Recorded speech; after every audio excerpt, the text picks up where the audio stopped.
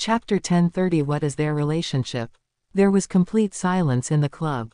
Everyone turned to look at Cheryl incredulously. Then, they looked back at their boss who was always scolding them.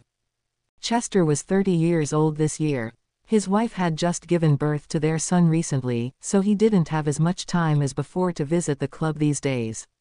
Cheryl had already met the adorable and pretty baby boy before. Chester, who had been so busy taking care of his son and related matters, could finally relax now. He said, "Hey, leader. Let's play around together." However, the heartless Cheryl replied, "I don't feel like playing with you." "Why? You're horrible at it." Quote. When Cheryl's teammates heard her blunt reply, none of them dared to even utter a word. Zach looked at the two of them thoughtfully. As for Lionel, he widened his eyes and glanced at Cheryl worriedly. Although he had been astonished by Chester calling God C. leader just now, Chester was ultimately still their boss. God C was simply too rude. What if their boss got mad and refused to pay her salary? True enough, Chester did get mad. "If you don't play with me, I won't pay you your salary." He would remit Cheryl's salary to his sister-in-law instead. Cheryl glanced at him. "Do what you want." Didn't he know that money was the last thing she lacked at the moment? Chester was obviously at a disadvantage in the conversation, yet nobody could tell for some reason, and they even thought that Cheryl had thoroughly enraged Chester. A smiling Lionel immediately said, "We'll play with you, instead, boss." He took a step forward and stood between Cheryl and Chester, shielding her behind him. After spending more than 20 days together, Lionel had already started to become protective of her. Cheryl was now the club's favorite person. An aggrieved Chester whined, "I've been having such a hard time lately because I have to take care of my kid. Can't you agree to my request when I finally have a day off today?" Quote. At the sight of his pitiful expression, the helpless Cheryl could only reply, "Fine, just one round, okay." 5-1-3. In the end, Cheryl heaved a quiet sigh and relented. 2 rounds. "You're on." Chester immediately grabbed Lionel's computer and mouse and logged into his account. "Come on, hurry up and log in." Chester liked playing as a mage, so every time he came, Lionel would have to sit out and let him play instead. He was more than happy to do so, too. After all, their boss was not only horrible at the game, but also had an awful temper. Whoever played with him would end up having to suffer. Lionel stood at the side and waited. However, after the game started, he found that their boss was actually playing calmly and wasn't losing his temper. In the past, whenever Zach fought in the jungle, he always had to go to the middle lane to help him fight the minions there before quickly leaving because he mustn't steal the experience points.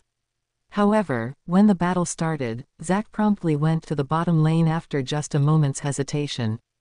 Sure enough, Chester only glanced at him as though he wanted to say something, but held back in the end. After a while, I died again. Leader, why didn't you come and save me?" "Save you? Chesty, please look at whether you're worth it. Is there any point in saving you? Even an advanced cannon does more damage than you." Lionel, "Leader, someone assassinated me again. I'm weak only because I gave you all the coins we earned, so you're not allowed to laugh at me." I'd rather give all the coins the team earned to a wild boar instead of you. At least the wild boar knows that it should counterattack the enemy, but what about you? You were knocked out in one hit before you could even cast any of the mage's skills. You should learn how to move first." Lionel, although it felt great to see their boss, who was always scolding them, suffer a setback for once, was it really alright for God C to diss him like that? Also, God C was so scary. She didn't even need to use swear words when she insulted someone. No wonder their boss always said that his prowess at dishing out insults couldn't compare to even half of his leaders. Lionel swallowed. At the end of the round, even though Cheryl and Zach led their teammates to victory, the game didn't bring Chester any joy at all. He looked at Cheryl aggrievedly. "Hey, leader. Be a good boy and go back to the baby. This game doesn't suit you." Quote. In the end, she still played another round with her poor uncle. Although he still got scolded, Chester felt totally refreshed this time.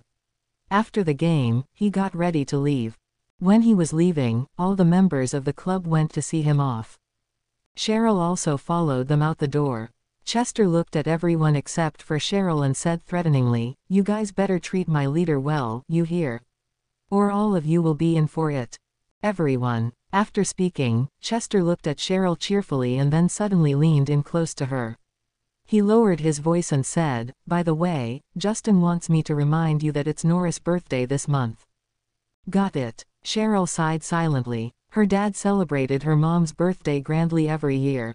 Her mom clearly didn't like it, but her dad insisted that life was about having a sense of ceremony, so she was also forced to prepare birthday gifts for her mom every year. Sigh, how troublesome. After the exchange, Chester left in the car. He had moved to San Francisco for good. Not only was he near the club, but he could also escape the hunt's control. Life couldn't get any better. After he left, the way Lionel and the others looked at Cheryl changed. Zach was even convinced that Cheryl must be related to the Smiths in New York. Otherwise, a Hunt would never put up with her temper. But soon, he didn't have the time or leisure to think about Cheryl's identity because something had happened to their club again. It was also about Cheryl this time. The next morning, social media went into an uproar. Someone had taken photos of Chester leaving the club the previous night, and the person who had posted the photos even maliciously edited the photos before posting them online. Everyone was now secretly saying that Cheryl had only wormed her way into the club by relying on her feminine wiles. They even called Cheryl a homewrecker. After all, most people knew that Chester was married. The head coach was furious. Lionel was puzzled. "We all know this isn't true. Besides, it's obvious that the photos are photoshopped. What are you panicking about?" The head coach glared at Lionel and then said, "Boss was whispering into Cheryl's ear in the photo. The two of them are too close to each other physically. I'm afraid that Mr. Hunt's wife will see the photo." "How do you think she'll look at the photo?" "Lionel." The head coach sighed. "If the boss's wife asks me to fire Cheryl, should I fire her or not?" "Lionel." The head coach looked at him. "Also, although we all know the truth, can Cheryl guarantee that it will not affect her? She is also good friends with the boss in the game. I'm afraid that this incident will affect their friendship. This may seem like a terrible move on their end, but they are going for a psychological attack.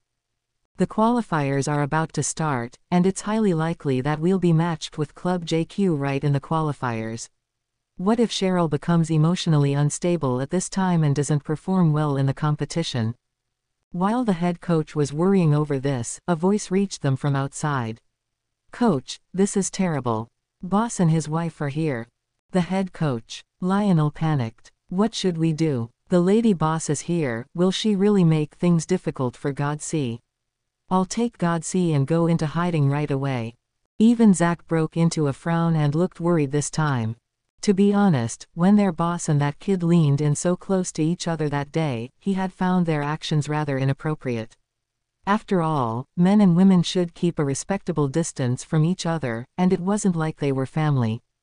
Amid their worry, Chester openly walked into the room. Chapter 1031. Chapter 1031. Chester's niece. Everyone in the training room looked serious and on guard. Lionel looked at Cheryl worriedly. Cheryl looked at the door. Like Chester, his wife was also the daughter of a rich family, the kind that mucked around and did nothing purposeful in life. She was cheerful and magnanimous. As soon as she entered, her eyes immediately fell on Cheryl and she said, "God C, I've come to visit you." Everyone in the club. As expected, the lady boss was here for God C. However, Cheryl stood and greeted her politely. "Hi, Auntie." Everyone looked at Cheryl in disbelief, all of them incredulous that she had called the other woman, Auntie. Even if she was reluctant to call her Mrs. Hunt, she should at least have used something that sounded younger. The lady boss wasn't even 30 yet. "Hey, don't call me that." The lady boss suddenly became stern. See, as expected, it made her angry. Lionel immediately took a step forward with a big smile. However, just as he was about to speak, the lady boss said cheerfully, "Call me Kitty." Everyone. The corners of Cheryl's lips spasmed. Both her aunt and uncle were equally undependable. The couple had often made her game with them in the past, and her aunt's nickname in the game was none other than Kitty. She coughed. Why are you here? Everyone in the club. Lionel felt like Cheryl looked just like a conversation killer right now. This was their club. Why couldn't they come over? Yet, for some reason, the lady boss was still smiling brightly. She said, I saw the trending topics on social media, so I came over to visit you. Those people sure are gossipy. They are not scared to spout all kinds of nonsense. Your relationship with Chester. Before she could even finish, Lionel hastily interrupted her and said, they are gaming friends. Nothing else. The lady boss. She raised her eyebrows and looked at Chester. Chester winked at her. When the incident broke out after he returned home the day before, his wife had insisted on coming over to clarify matters as she was afraid that the people in the club would misunderstand Cheryl.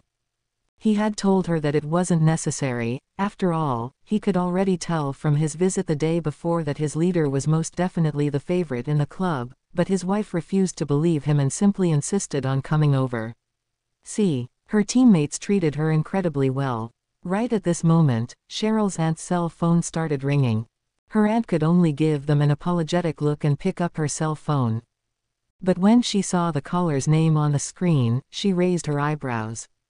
Who is it? A concerned Chester glanced at her phone. It's Jimmy. His wife explained, she played pretty well as a support class previously. You don't like me playing with guys, so I played 2 rounds with her. We added each other on Facebook after that. Oh, even though Chester wasn't bothered, he nevertheless heaved a sigh of relief. Cheryl's aunt picked up the phone. The voice of Jimmy, who was from Club JQ, rang out at the other end of the phone. Hi, Mrs. Hunt. Are you okay? Cheryl's aunt. Baffled at the other woman's question, she replied, I'm doing pretty well. However, Jimmy continued as though she didn't hear her. You don't have to hold yourself back in front of me. We are friends, after all. No, wait, have you looked at Facebook yet?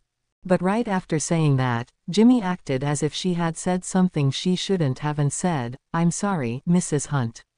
Mr. Hunt must have forbidden you from spending too much time on your cell phone since you just gave birth recently. I shouldn't have said so much. Her actions screamed hypocrisy. Cheryl's aunt said straightforwardly, all right, that's enough. You must be referring to Cheryl, the female member of our club, right? Oh, you're aware. Jimmy began to console her. Cheer up.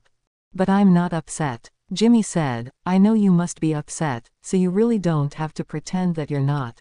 Anyone would be upset if their husband cheated on them when they've just given birth to his child.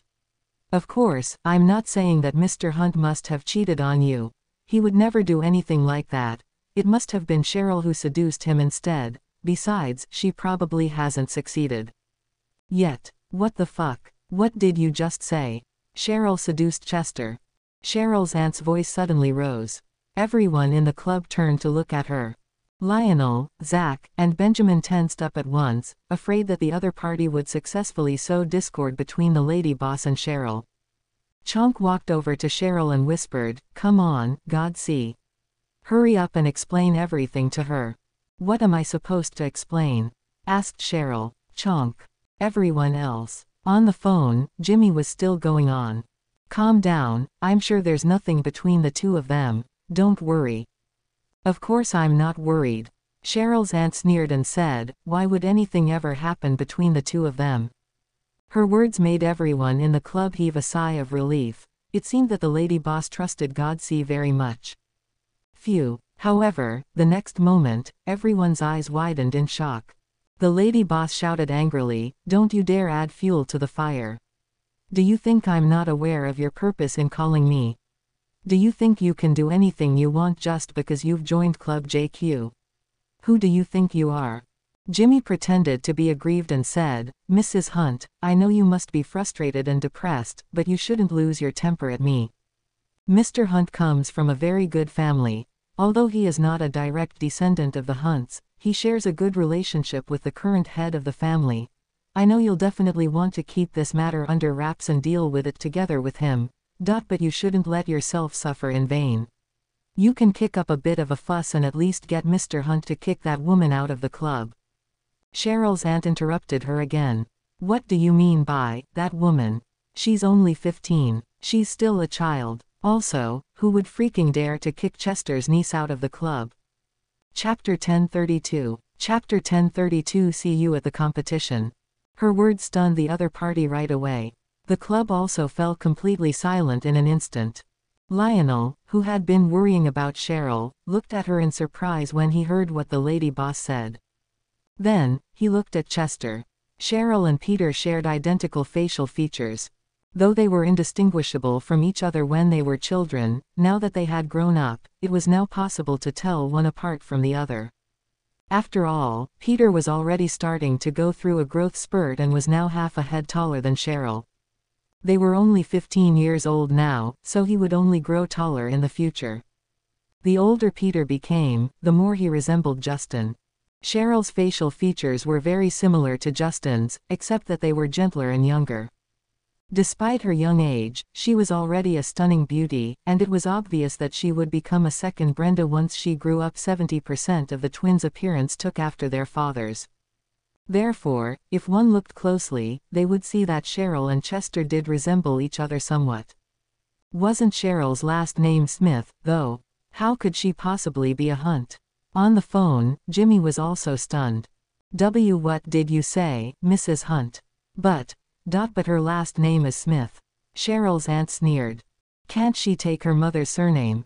You fool. In my opinion, you shouldn't stay in the club anymore. That place doesn't suit you. After saying that, she hung up. However, she went on after hanging up and said, what a foolish woman, doesn't she know who she is messing with? To think she had the guts to call me. Chester, call Club JQ immediately and tell them to fire Jimmy. Look at how much trouble they have caused, God see all because of that woman. It's not quite appropriate of us to bully others like this, right? Asked Chester. Cheryl's aunt sneered and asked, do you know what I love the most? What? Bullying others. Chester had long since wanted to do this, but he didn't dare to reveal Cheryl's identity to the public. After all, Justin had never once publicly announced anything in order to protect his 3 children. If he kicked up a fuss, wouldn't he end up exposing Cheryl's identity? But since his wife had said so, then it must be all right for him to do so. Chester picked up his cell phone and called Club JQ immediately. Have you had enough yet? I want you to fire Jimmy immediately. Otherwise, Club JQ will cease to exist. Why? Because she called my wife and made her angry. After saying this, Chester hung up. While Chester was on the phone, Cheryl's aunt was also talking to the rest of the team cheerfully. Do you know why my niece took her mother's last name? By then, Lionel and the others were already numb to further shocks, and their brains were not even functioning anymore. Because she's hiding her identity, of course. My niece wants a quiet, peaceful life without any disturbances. Get it? Lionel and the others nodded. On the side, when Zach saw this, he couldn't help but hold his forehead. The guys in the team were so shocked by Cheryl's identity that they didn't even understand what the lady boss was trying to say. He kept quiet for a while and then said, don't worry, I won't tell anyone about it. Only then did Lionel and the others react. They nodded hurriedly and echoed, yeah, we won't tell anyone. Lionel then asked, but what about Jimmy? The lady boss smiled and replied, don't worry, she's a smart one. She knows that there are things she can say and things she can't. Even though she had offended her in this industry, things weren't that bad for her. At the very least, she could continue live streaming even after she was kicked out of the club. However, if she told outsiders that she had offended the Hunts, then she could forget about making a living in other industries, too. Zach understood this very quickly. Rather, it was Lionel and the others who didn't understand how such things worked in the wealthy circle. Regardless, they didn't probe any further. The lady boss was always right anyway. As they had a month-old infant at home, Chester and his wife didn't stay long at the club. They left shortly. 10 minutes later, Lionel, who was scrolling through Facebook, smiled and said, did you see? Jimmy has made a post saying that she is quitting Club JQ because gaming is ultimately not something for her. Club JQ had also posted on Facebook and announced that they had terminated their contract with Jimmy, citing incompatibility issues as the reason. Surprisingly enough, their fans didn't show much of a reaction. After all, few girls played professionally in the first place. Some clubs had tried using this as a gimmick before, but it had ultimately failed. Jimmy's departure made Club JQ fans breathe sighs of relief instead. The trending news about Cheryl and Chester had also died down without anyone realizing it. In fact, there wasn't even any news about them anywhere on Facebook. It was as if the incident had never happened. However, in order to prevent similar incidents, they nevertheless secretly released a piece of news to the public. Cheryl and Chester were relatives. As the piece of news died down before it even gained traction, few noticed it. However, Club HS fans were a little worried. They went to Club HS and the members' Facebook pages and left messages. For the sake of the championship, shouldn't we cancel Cheryl? Club JQ has already terminated their contract with Jimmy. Why don't you guys do it, too? Girls really are a bit lacking when it comes to esports. I'm not looking down on girls here, I'm a girl myself, but girls' reflexes really aren't as quick as boys. Are you guys really not going to consider the suggestion? Are you guys planning on giving up the championship this year because you've won for so many years? Members of other clubs on good terms with Club HS also had mentioned Zach in their respective group chats.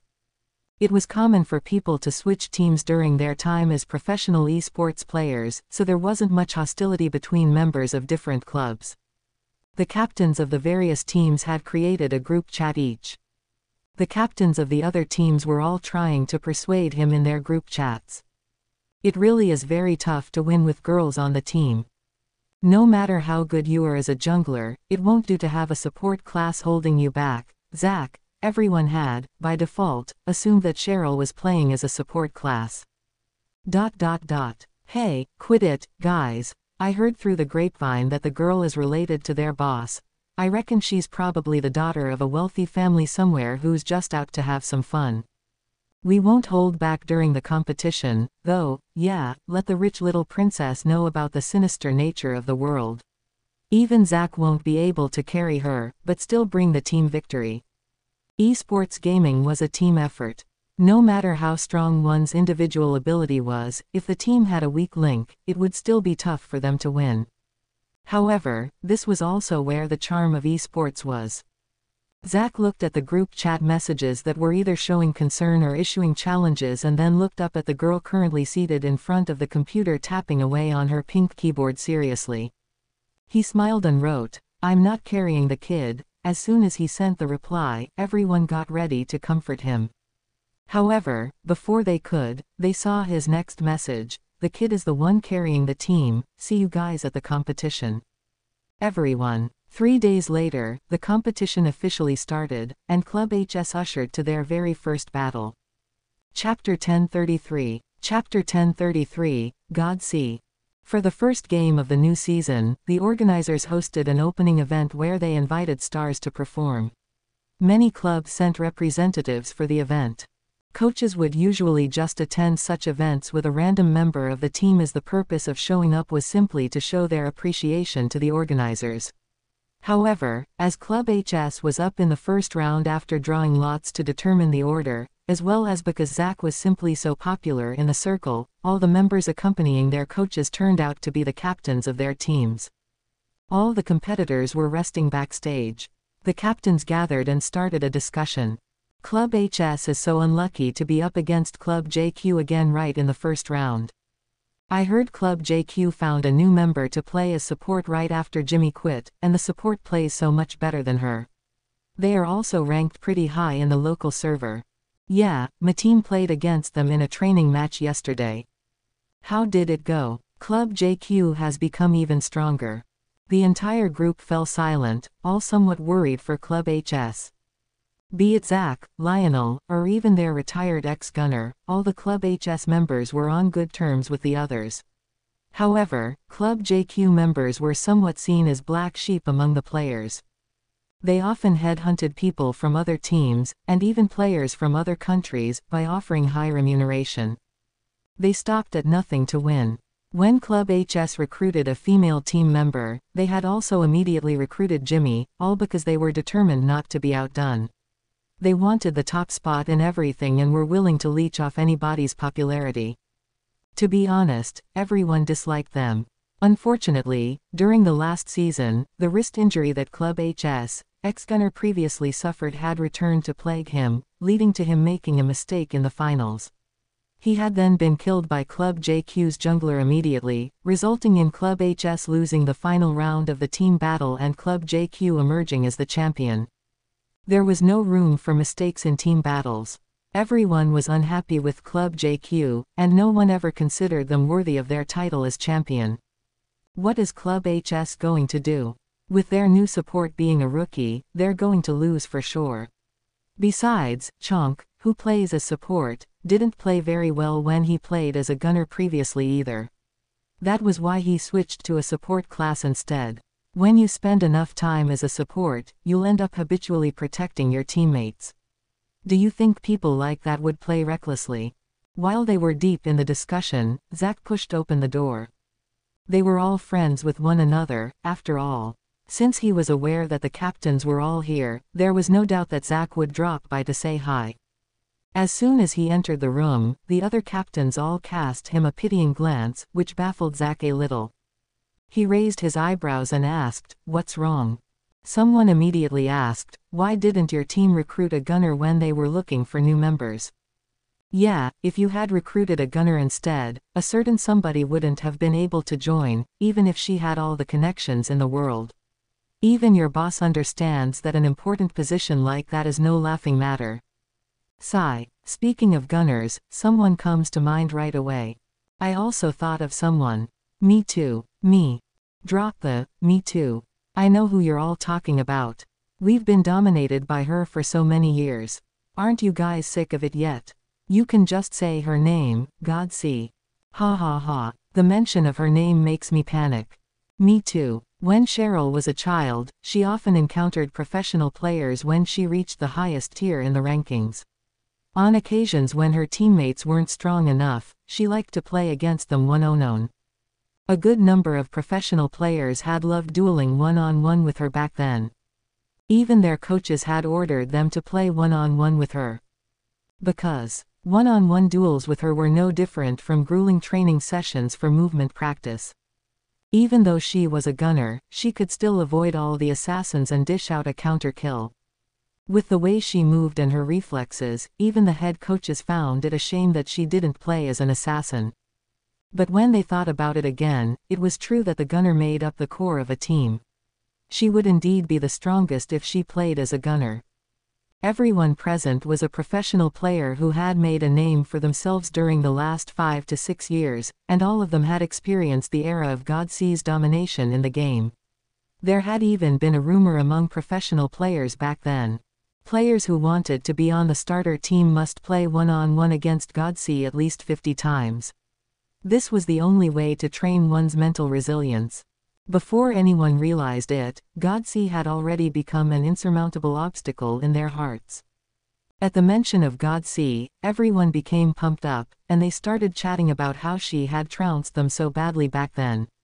Toward the end, someone said, "That's why we all thought that your whale of a boss would definitely invite Godsey to join Club HS after your ex-gunner retired."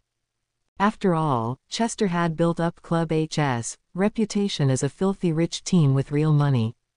Zack. He kept quiet and said nothing.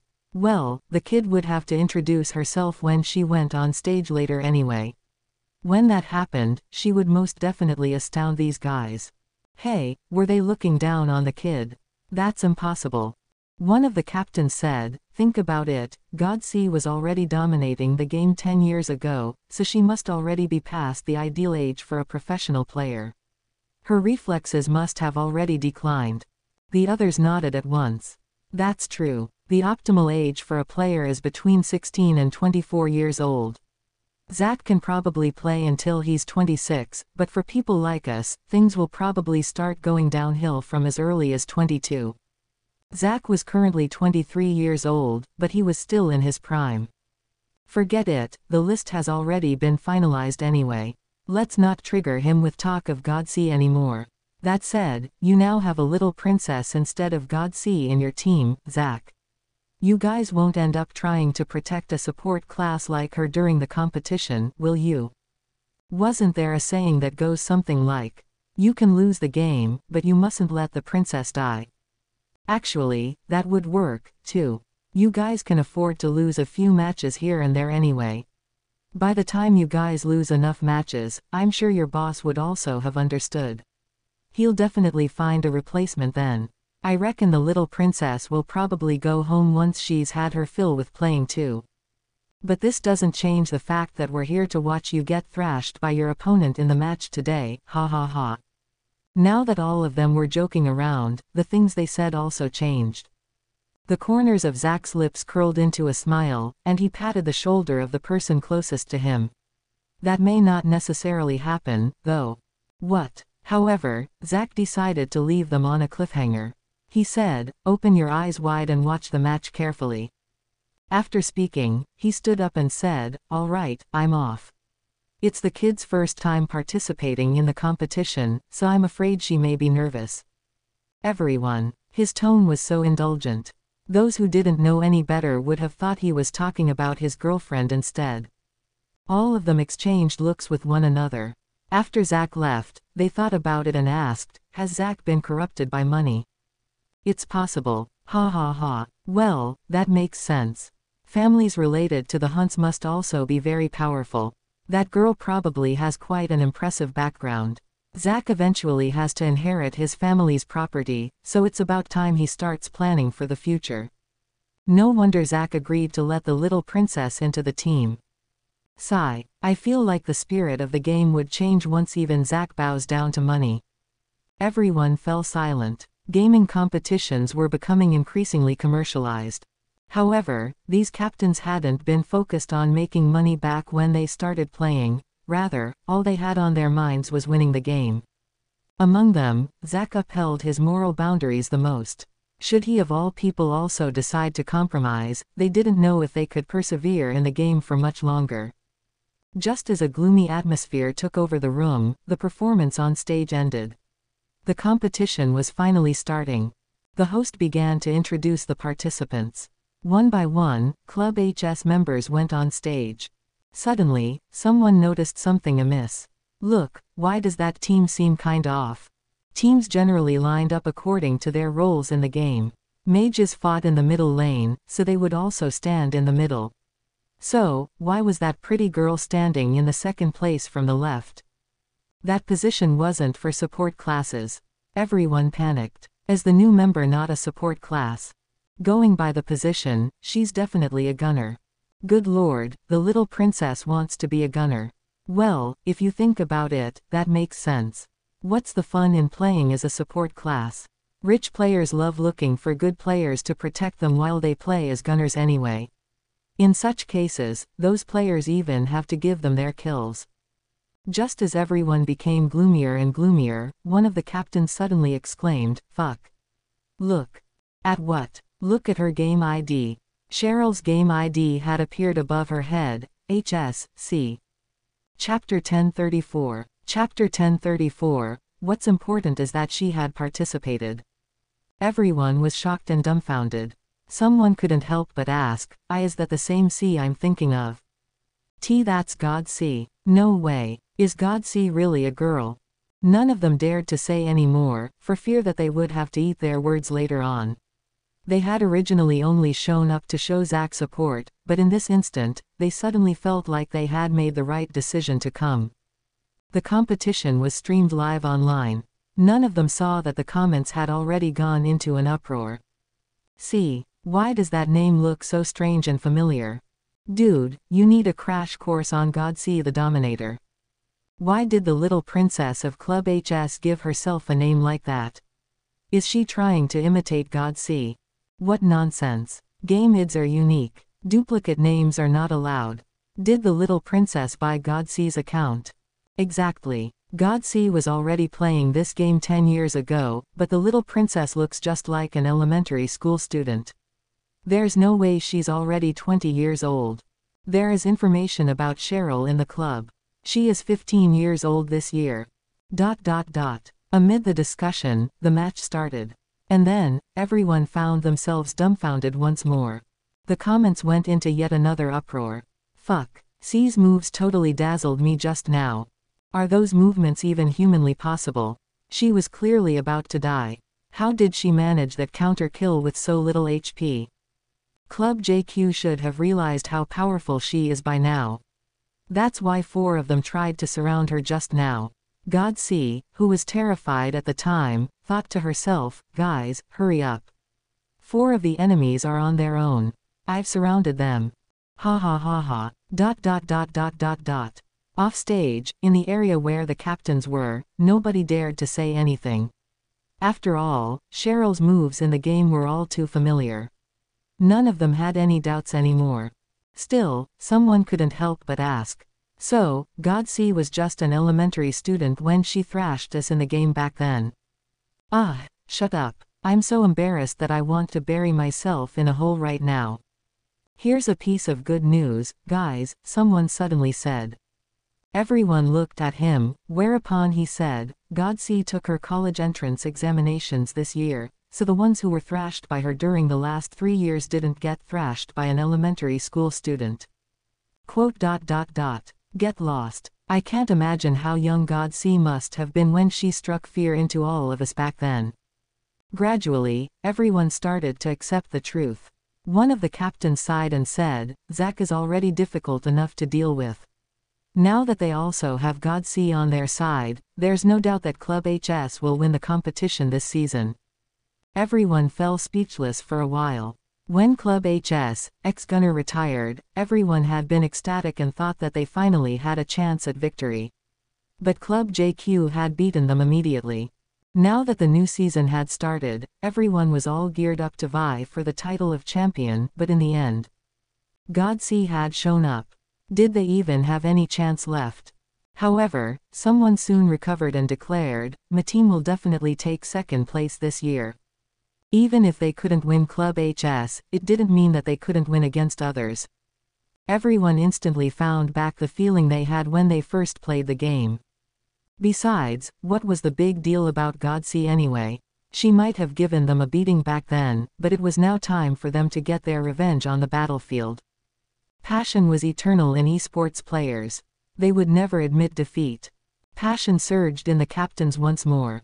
Full of fighting spirit, it was as though they had found the aspirations they had when they first entered the industry back then. Cheryl had absolutely no idea what kind of impact her presence had brought to that group of esports players eroded by commercialism. All she knew was, Club JQ was awfully weak.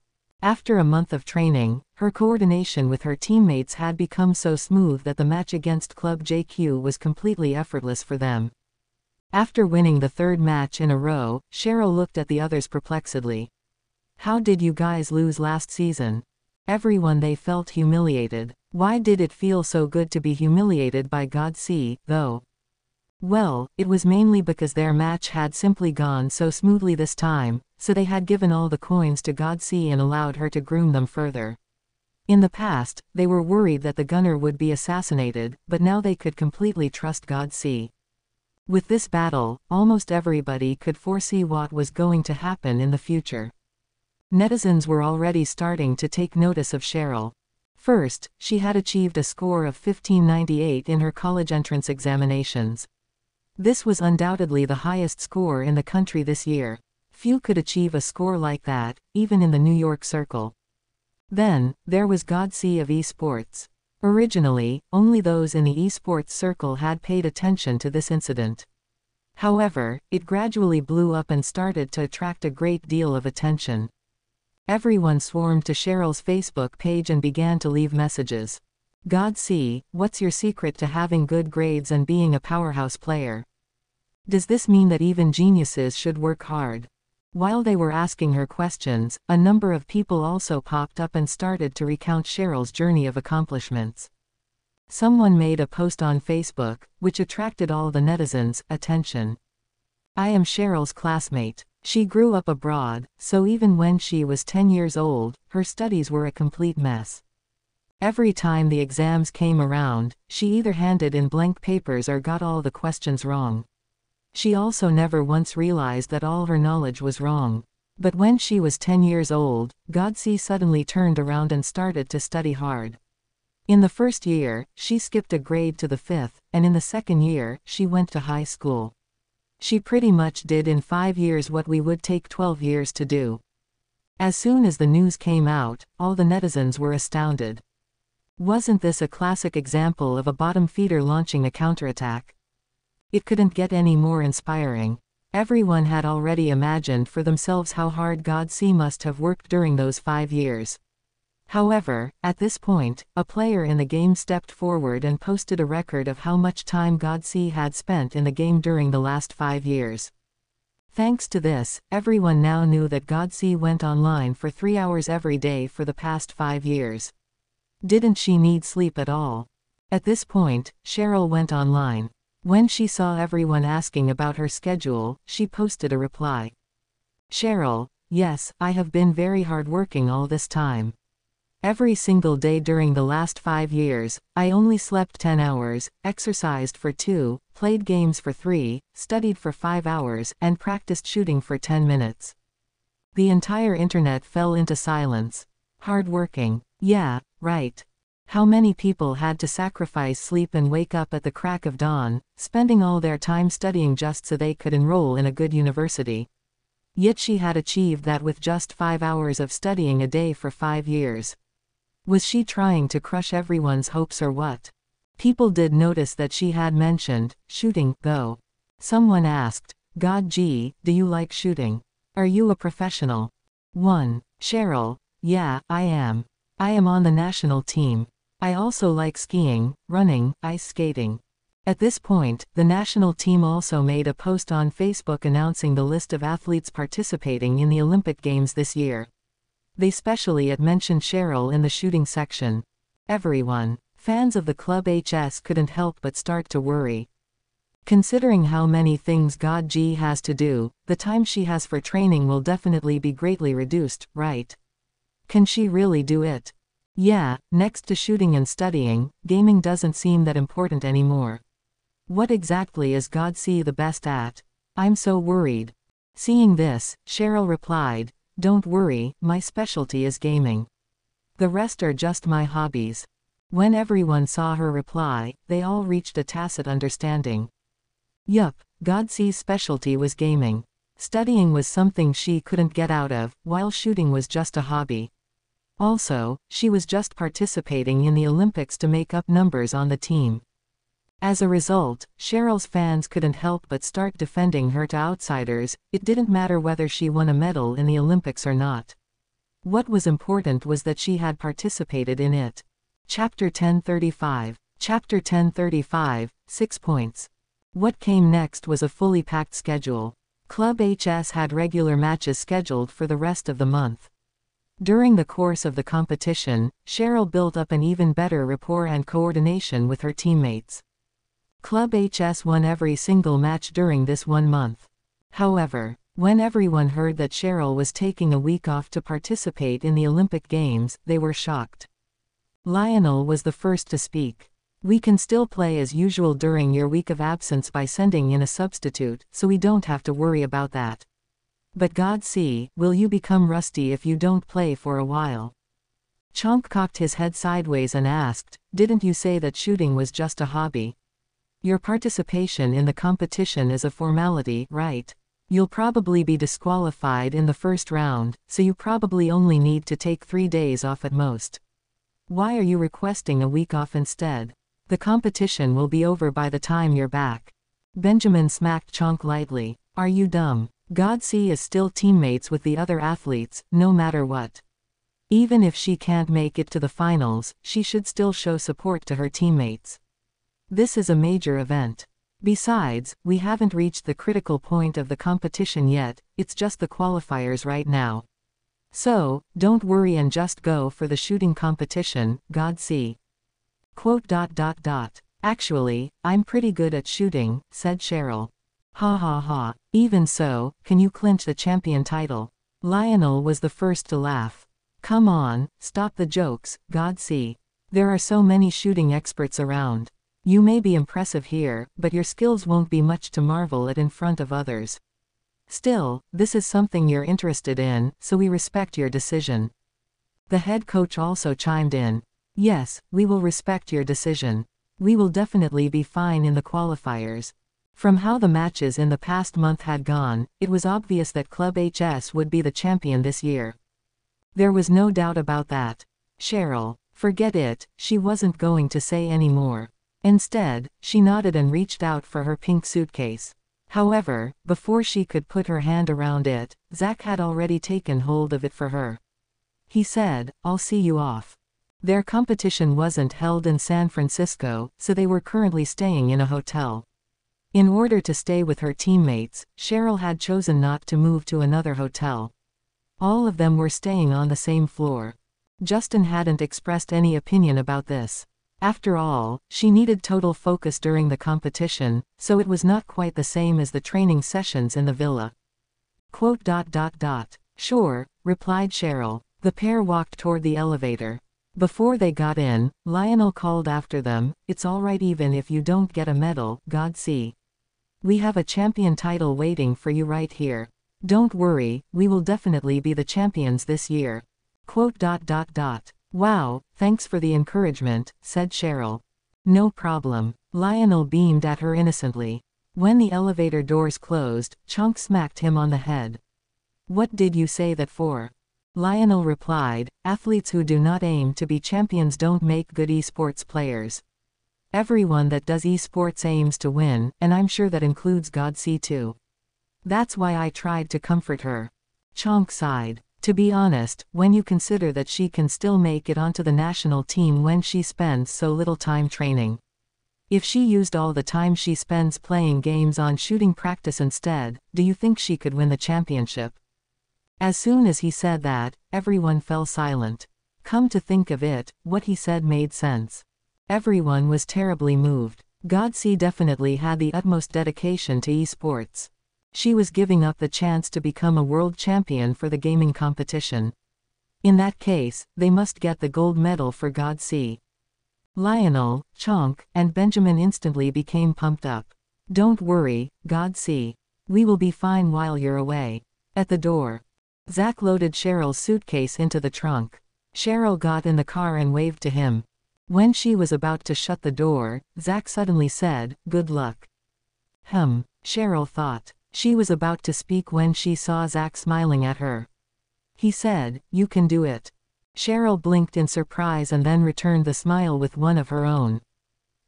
In order to avoid creating a stir, the club did not make any announcements about Cheryl's participation in the Olympic Games. However, when a different gunner showed up instead of Cheryl during the next match, her absence caught everyone's attention. The fans panicked. What's going on? Why did they change the gunner? Where's Godsey? The match feels so dull without Godsey. What are they trying to do by substituting someone else for Godsey at this point in time? Do they look down on their opponents that much? Are they trying to say that they can win against their opponents even if they didn't use their trump card? Of course not. Have all of you overlooked a certain upcoming event? Most people into esports were homebodies, and it was to the extent that some weren't even concerned about real-life events and spent all their time in the game. However, there were still some who paid attention to popular topics in current affairs. Some people commented, "The Olympics have started. I remember Godsey saying that she's part of the national team, so she will be representing America in the Olympics. Did she go to the Olympics?" What? You're right. Come on, let's see if Godsey competed today. She probably did, right? The women's qualifiers are taking place today. I wonder how Godsey fared and whether she made it to the finals. Haha, tell me the outcome after you guys check it out.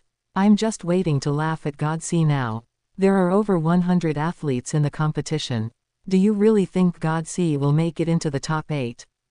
Well, if she does, then she can continue with the games tomorrow. If not, she can return to us and continue with the competition. Everybody went to check out the results of the Olympic qualifiers. 20 seconds later, a comment appeared. "K, I'm back from checking the results. Regarding this, I have 6 points to raise." Everyone. Chapter 1036. Chapter 1036, Champion. Amid all the question marks filling the screen, someone finally wrote something different. "I can't describe it any other way than this, she's too damn impressive." She's amazing. Cheryl Smith took first place in the qualifiers. I suspect that the two of them have the same name. How can anyone not only excel at gaming but also at shooting? Sudden thought here, but what if Cheryl Smith turns out to be the champion? That's right, Cheryl had taken first place in the qualifiers and successfully made it through to the finals. Once the finals were over, which would be held the next day, she would receive the medal.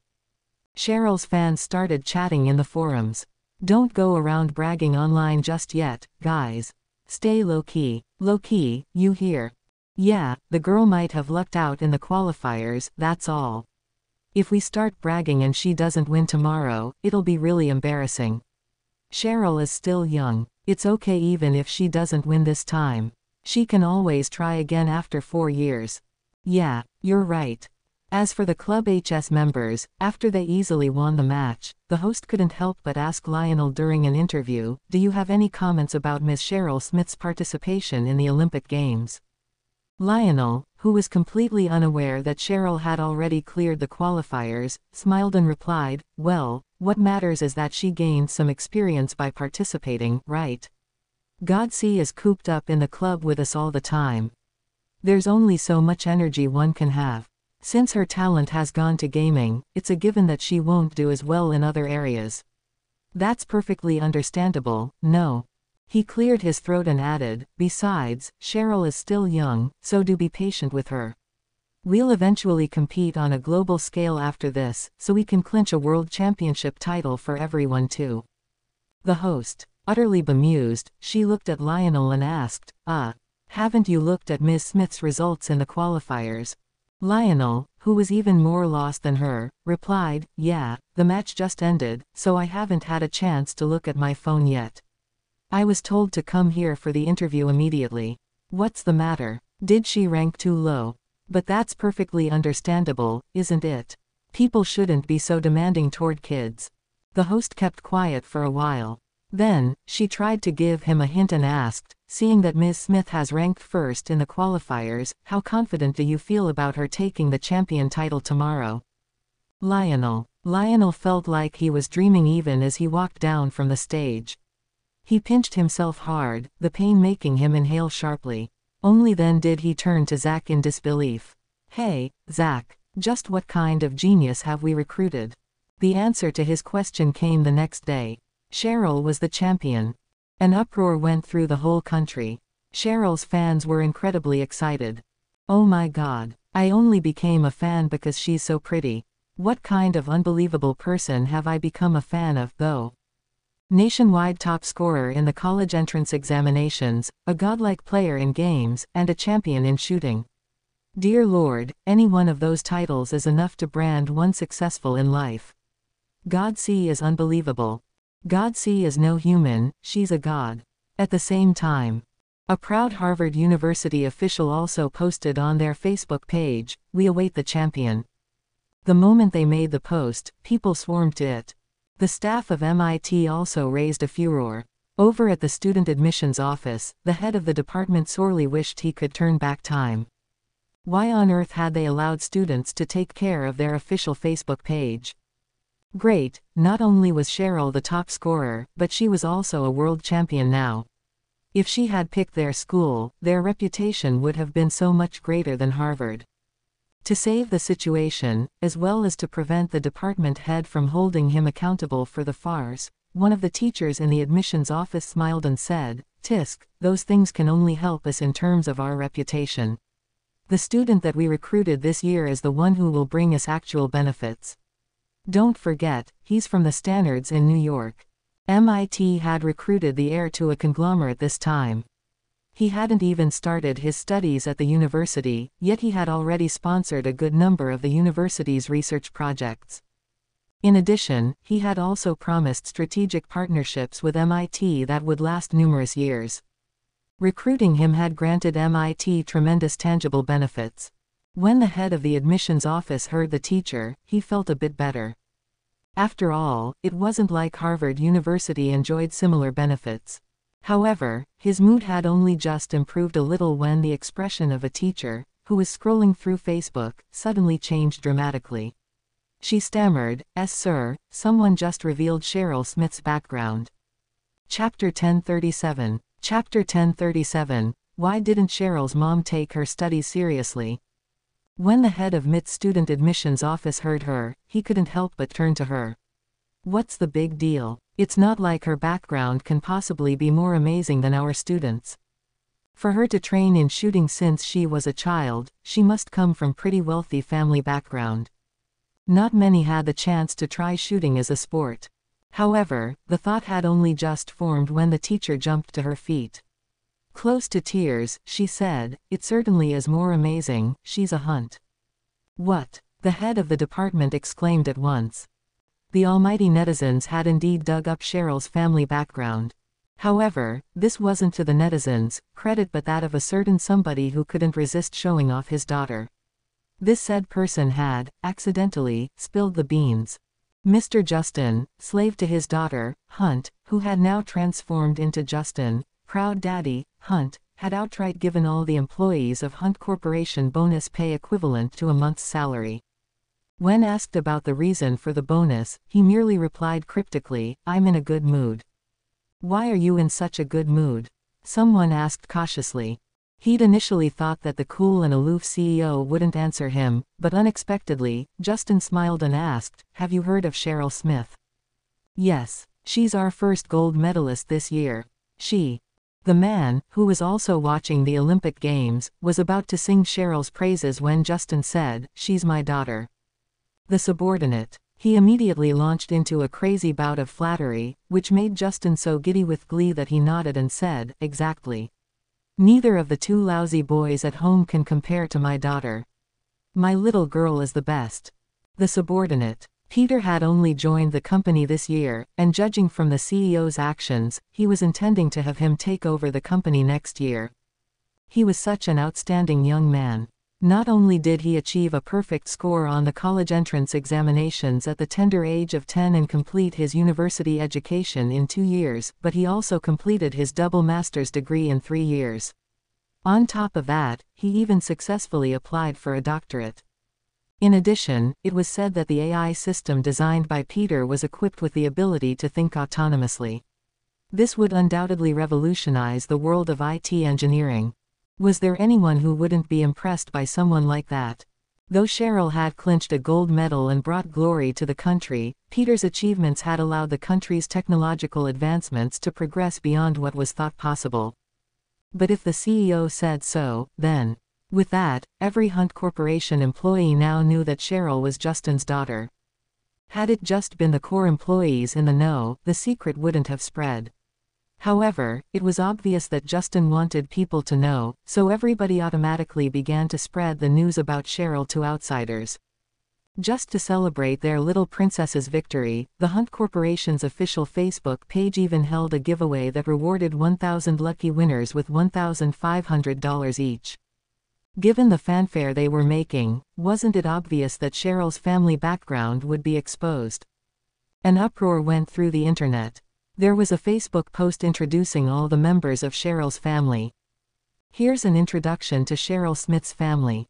I'm sure everybody already knows this, but Cheryl herself is a Harvard student.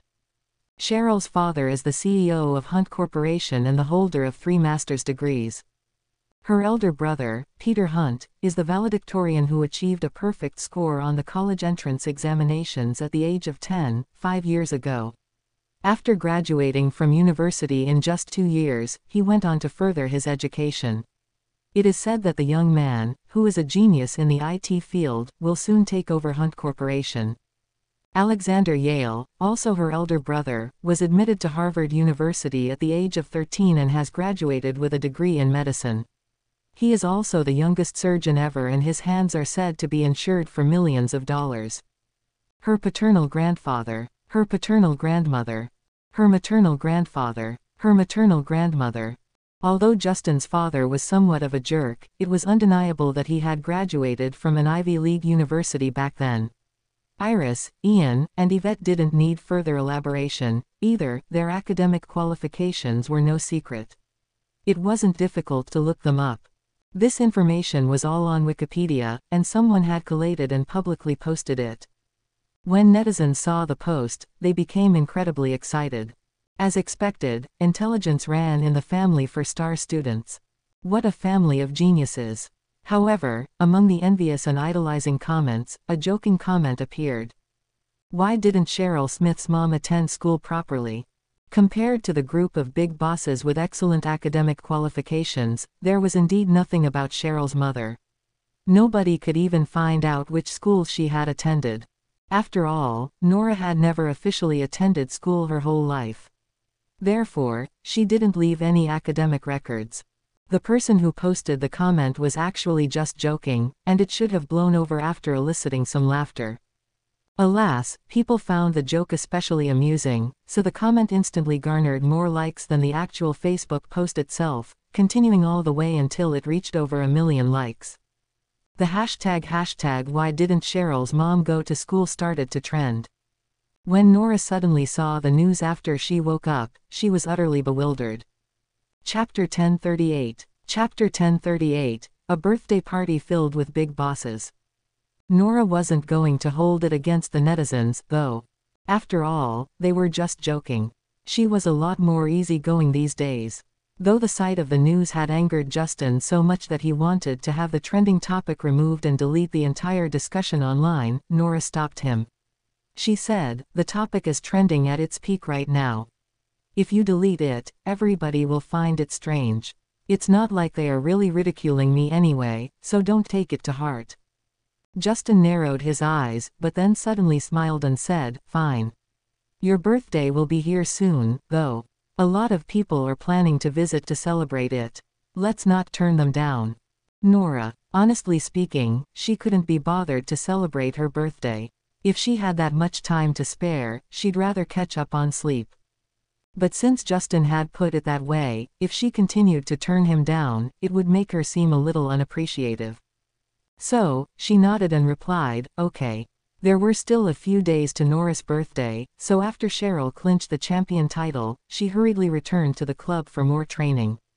On the day of her return, Lionel and the others decorated the clubhouse in celebration of her victory. Although they now knew that she was a hunt, they had indeed gotten along very well during the past month, so they didn't shun Cheryl. Lionel, in particular, even wagged his brows and said, "Hey, Godsey. Why did you hide your true capabilities? You should have just told us that you're a master marksman." A surprised Cheryl replied, "But I'm really not that good at shooting. Dad, Mom, and my brothers all outshine me at it." Lionel. He swallowed hard. "But didn't you say that shooting was your hobby?" "Aha, shooting is my hobby, just not my favorite one. I also like skiing, jogging, long jump, and swimming. Among those hobbies, I'm the weakest at shooting. That's why I can't really be bothered to spend much time training in it." The Olympics had age requirements for all the disciplines, but the one for shooting was the lowest, so Cheryl had participated in that. However, as every participant was only allowed to take part in 3 disciplines, one at the most, Cheryl would only be able to sign up for a maximum of 3 disciplines in the next iteration of the Olympics 4 years later. She was still considering what she should sign up for. Everyone, all of them were flabbergasted. "What are you the best at, then?" Cheryl raised the keyboard she was holding and replied, "Gaming, of course. Didn't I already say so?" Lionel's lip corners spasmed a little. Suddenly, he said, "What a shame. What's wrong?" Puzzled, Cheryl cocked her head to the side. Lionel gave her a wry smile and replied, "Considering how smart you are, it's a real shame that you're not spending your time on scientific research beneficial to humanity instead. Games could indeed make one a champion. So could the Olympics. However, neither had as great an impact on humanity as scientific research." Lionel wasn't looking down on gaming or the Olympics. He merely thought that if Cheryl had the ability to invent something that could benefit humanity, then wouldn't that be a better use of her superior intelligence? However, Cheryl said, "Nah, it's not a shame." Before Lionel could reply, Cheryl explained, "I'm already doing that." Had Cheryl only been studying all this time? Nope. After she completed her studies, she also delved into scientific research. For one, she was interested in human genetics. For another, the gene serum hadn't been thoroughly destroyed and still existed in the world. Cheryl wanted to study and invent a real, proper gene serum that could bring out a human being's potential yet not harm their genes or reduce their lifespan. A serum like that would be a lifesaver for a lot of patients. It could even improve the constitution of someone with poor health or the genes of people with hereditary diseases. Justin had even gotten in touch with Harvard University and sponsored a huge sum of money to set up a research project exclusive to his daughter. However, all that would only be set into motion after Cheryl won the gaming competition. As they said, slow and steady wins the race. Lionel. Everyone else, even Zach, someone seen as a golden boy and one of the standouts in San Francisco, suddenly felt a little small next to Cheryl. He was an outstanding man, but compared to Cheryl's mutant-like family members, he was a far ways off. A few days later, it was Nora's birthday. A few reporters sneaked over furtively to the entrance of the Hunts' residence. Sigh, I'm surprised that news of Mrs. Hunt's birthday was leaked. I can't tell if the Hunts were just too careless or what. Who cares? Any photographs we take would trend anyway. Even now, the topic about why Mrs. Hunt didn't study properly is still going viral. Yeah, what kind of sheer dumb luck was it that allowed Mrs. Hunt to marry Mr. Hunt and even give birth to such amazing kids? This must be because Mr. Hunt has superior genes. Although, I've heard that mothers contribute a lot to how intelligent a child is. Ha ha, the Hunts have totally proven how untrue this statement is. Mrs. Hunt was a Smith. The Smiths are also very clever and shockingly capable, so in terms of genetics, she must also be very intelligent. It's just a shame because I heard she grew up in the boonies. Her talents must have gone to waste. Yeah, I also heard that she grew up in a small town in California and has never attended school. For someone like her to marry Mr. Hunt, this must be a political marriage between the Hunts and the Smiths. Mrs. Hunt is so lucky. You can pretty much say that she's a winner in life without even needing to do anything. Shish, a guest is here. Let's see who they are. Chapter 1039. Chapter 1039, a birthday party filled with big bosses too. Isn't that Lisa Black, the famous neurosurgeon? Why is she here? After her stint as Auntie's postgraduate student, Lisa joined the medical field immediately after graduation. She was now a well-known doctor specializing in neurology in the country. With her and Lily around, Nora had more or less stopped performing operations. She only had one operation scheduled per month. To keep her life quiet and peaceful, she gradually removed her identity as Auntie from the public eye and slowly became low profile. Apart from the cohorts of students from Lisa's schooling days, there was nobody who knew about Nora's identity as Auntie now. However, what made Lisa well known was that to date, she was Auntie's one and only postgraduate student. She could be said to be Auntie's direct successor. The reporters were astonished to see her. Lisa was very well respected in the medical field and she had innumerable people in line hoping for her to operate on them or treat their illnesses. She had become particularly famous over the last 2 years and coincidentally had been interviewed recently, so both reporters knew who she was. One of them said, "I seem to recall that Dr. Black is married to Louis Smith, the 6th son of the Smiths. So, it's not surprising that she would turn up, right?" "That's true. I heard that Dr. Black and Mrs. Hunt both lived in the same town in California back then. They are probably old friends." Yeah, it's perfectly normal that she would show up." As the two reporters conversed with each other, another car approached. Through the window, they saw that the passenger in the car was the most famous doctor in alternative medicine practice in New York at the moment. He was Dr. Sylvester Zabe's grandson. 8 years ago, after Dr. Zabe passed away from poor health, his grandson took over the helm and began to study alternative medicine, eventually becoming the chairman of the Alternative Medicine Association in New York. He held an esteemed position in the circle. However, he had no relations to either the Smiths or the Hunts, so why was he here? Both reporters were dumbfounded. Due to Dr. Zabe's position in the alternative medicine field, everyone in New York respected the family a lot. Thus, the chairman also held a highly esteemed position in the field. It was said that he had learned all his skills from the only disciple that Dr. Zabe had ever taken. Dr. Zabe's disciple was said to be younger than him, but nobody knew who they were and they rarely made an appearance. The Hunts are the #1 family, after all. It's understandable that the chairman would show up to support them. Yeah. The two reporters continued to converse between themselves. Then, they saw more people approaching. Some were famous personalities and some were celebrities. To sum it up, all the big bosses from various fields and circles had turned up, making the reporters' jaws drop. The two exchanged a look. One of them said, "The Hunts really are impressive, huh? I heard that big bosses only hang out with fellow big bosses, so it's understandable that those people would be on good terms with the Hunts." When you think of it that way, Mrs. Hunt sure has it tough. She definitely wouldn't have anything in common with any of them. Also, even though all those big bosses have turned up because of Mr. Hunt, deep down, they must secretly look down on Mrs. Hunt. Just as the two were speculating, a butler suddenly walked toward them. Shocked, the reporters hastily turned to flee. But the moment they turned, they found that the Hunts' bodyguards were right behind them. The reporters panicked and hurriedly apologized. Sorry, we'll leave right away."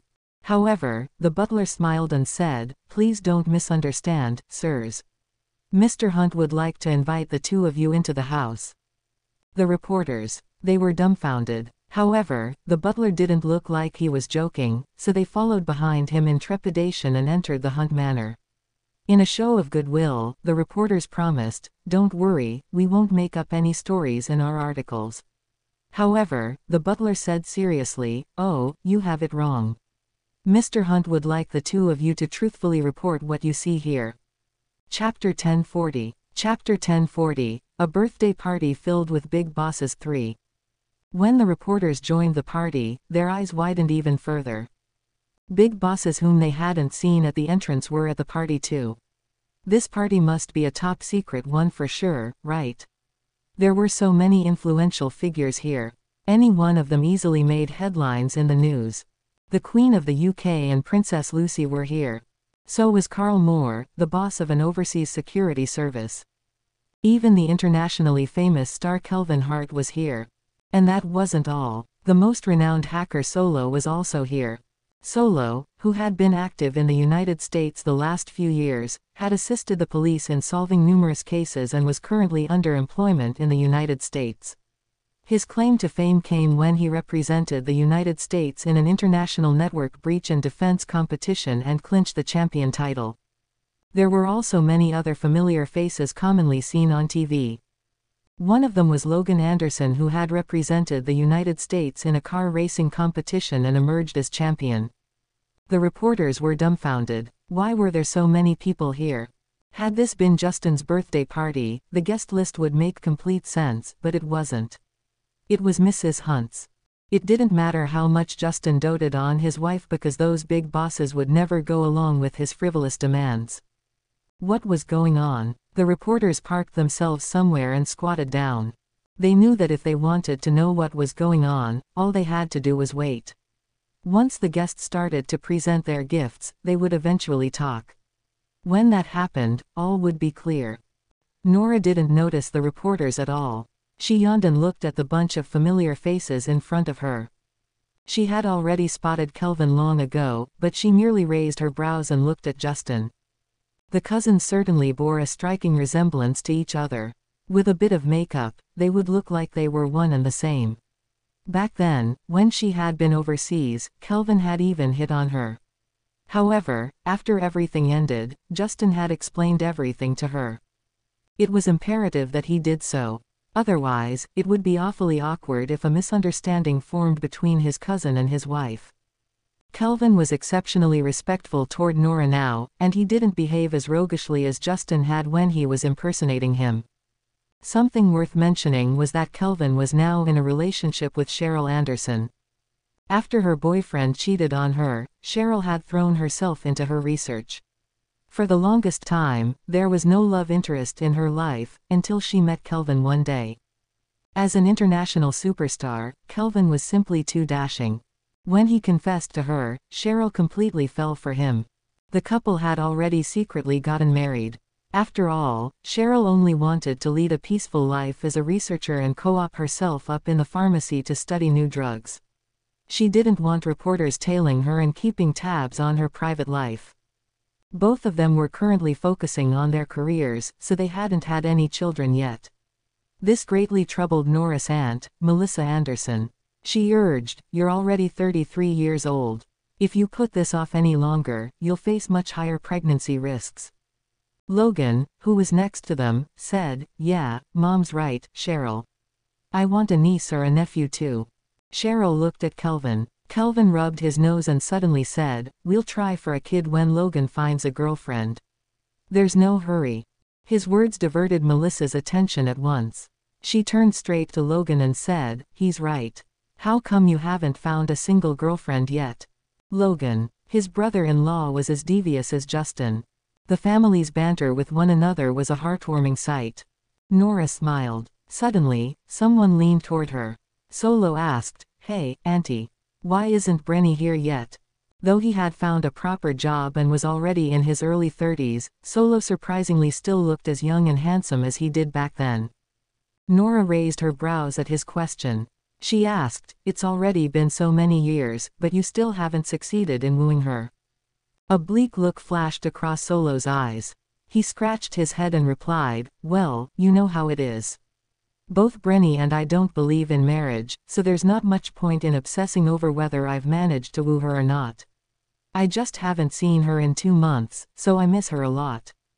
Nora. The two of them could be said to be star-crossed lovers.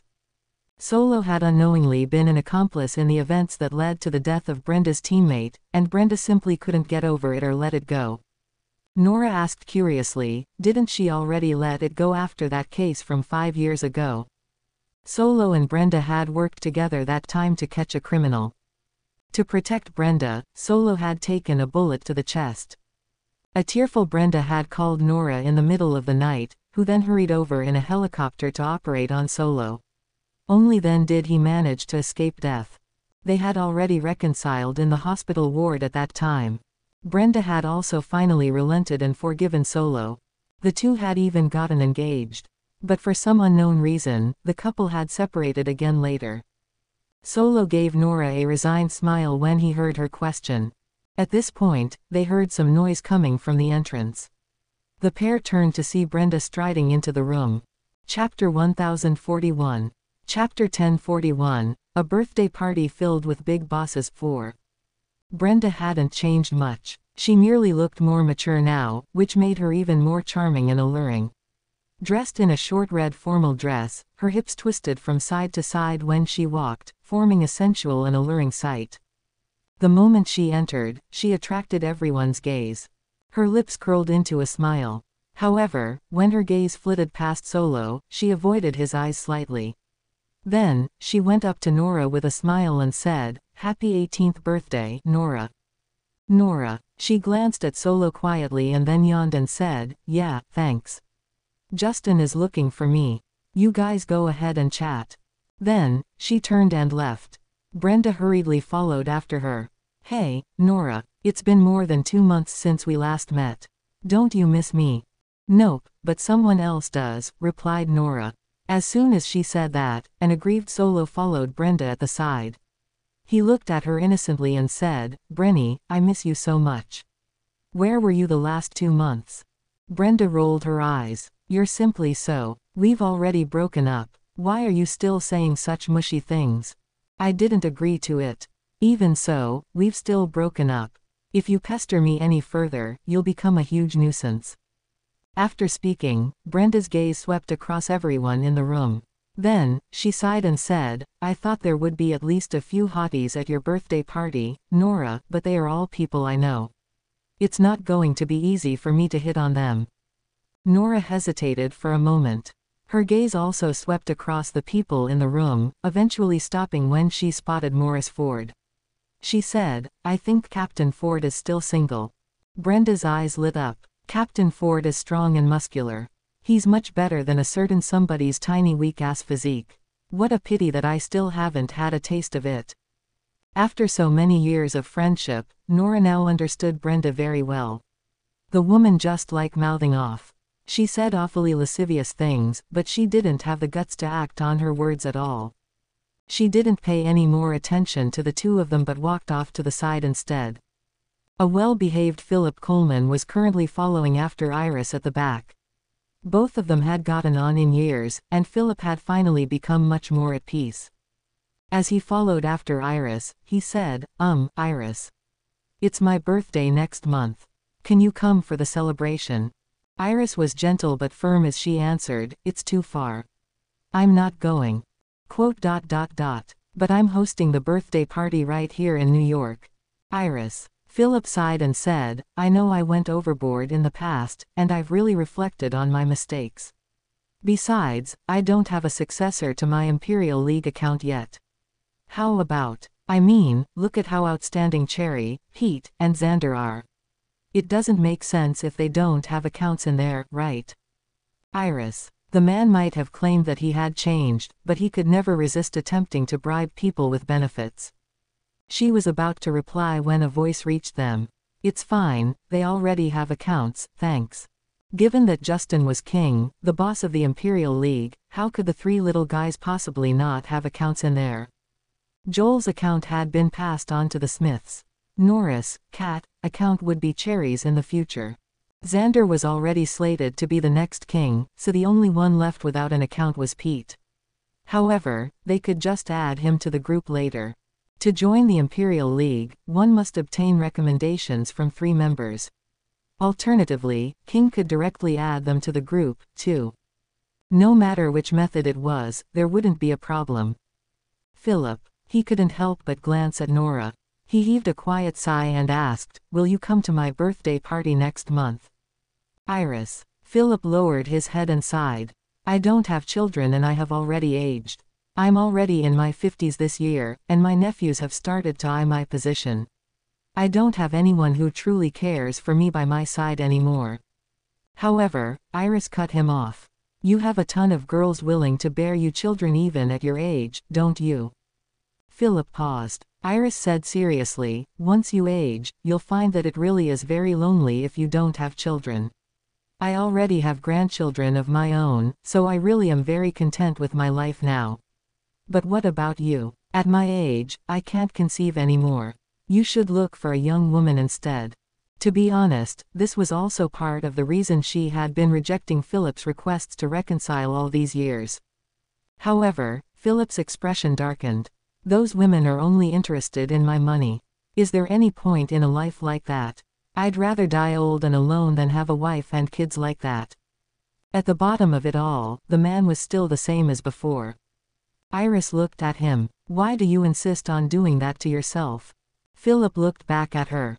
Then what about you? You have been living your entire life for your mother, your son, and now your grandchildren. When are you ever going to live for yourself? We are already approaching our 60s. Iris, ask yourself this, do you really not love me at all? Iris fell silent. Seeing her reaction, Nora knew at once that Iris still had feelings for Philip. It was just that everything that had happened in the past had eroded her passion. She took a couple of steps back, thinking to herself that there was still a possibility of reconciliation between the two. But when she turned her head, she saw 2 unfamiliar faces staring at her. Puzzled, Nora raised her brows. However, when she saw the cameras in their hands, she suddenly realized that they were reporters. After keeping quiet for half a day, the reporters had reached their limit. In their opinion, Mrs. Hunt was likely the most easygoing person in the room. After all, among all the big bosses in there, she was the most down-to-earth. Thus, they asked, Mrs. Hunt, these people, why are they so polite to you? Nora. Chapter 1042. Chapter 1042, A Birthday Party Filled with Big Bosses 5. Nora raised her brows. However, before she could answer, Lisa suddenly walked over. The woman, who was full of smiles, was completely engrossed in her life as a surgeon these days. With her life happy and worry-free, she didn't notice the 2 reporters at all. She said sincerely, Happy birthday, Nora. Nora didn't pay any more attention to the reporters. When she noticed the reporters, she immediately understood something. Obviously, showing off his daughter wasn't enough for Justin, so he was also showing off his wife now. The corners of her lips spasmed a little as she nodded at Lisa.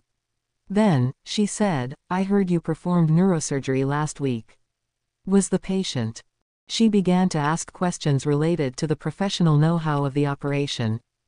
Lisa listened to her seriously. Toward the end, enlightenment dawned upon her and she exclaimed, "So, that's how it is.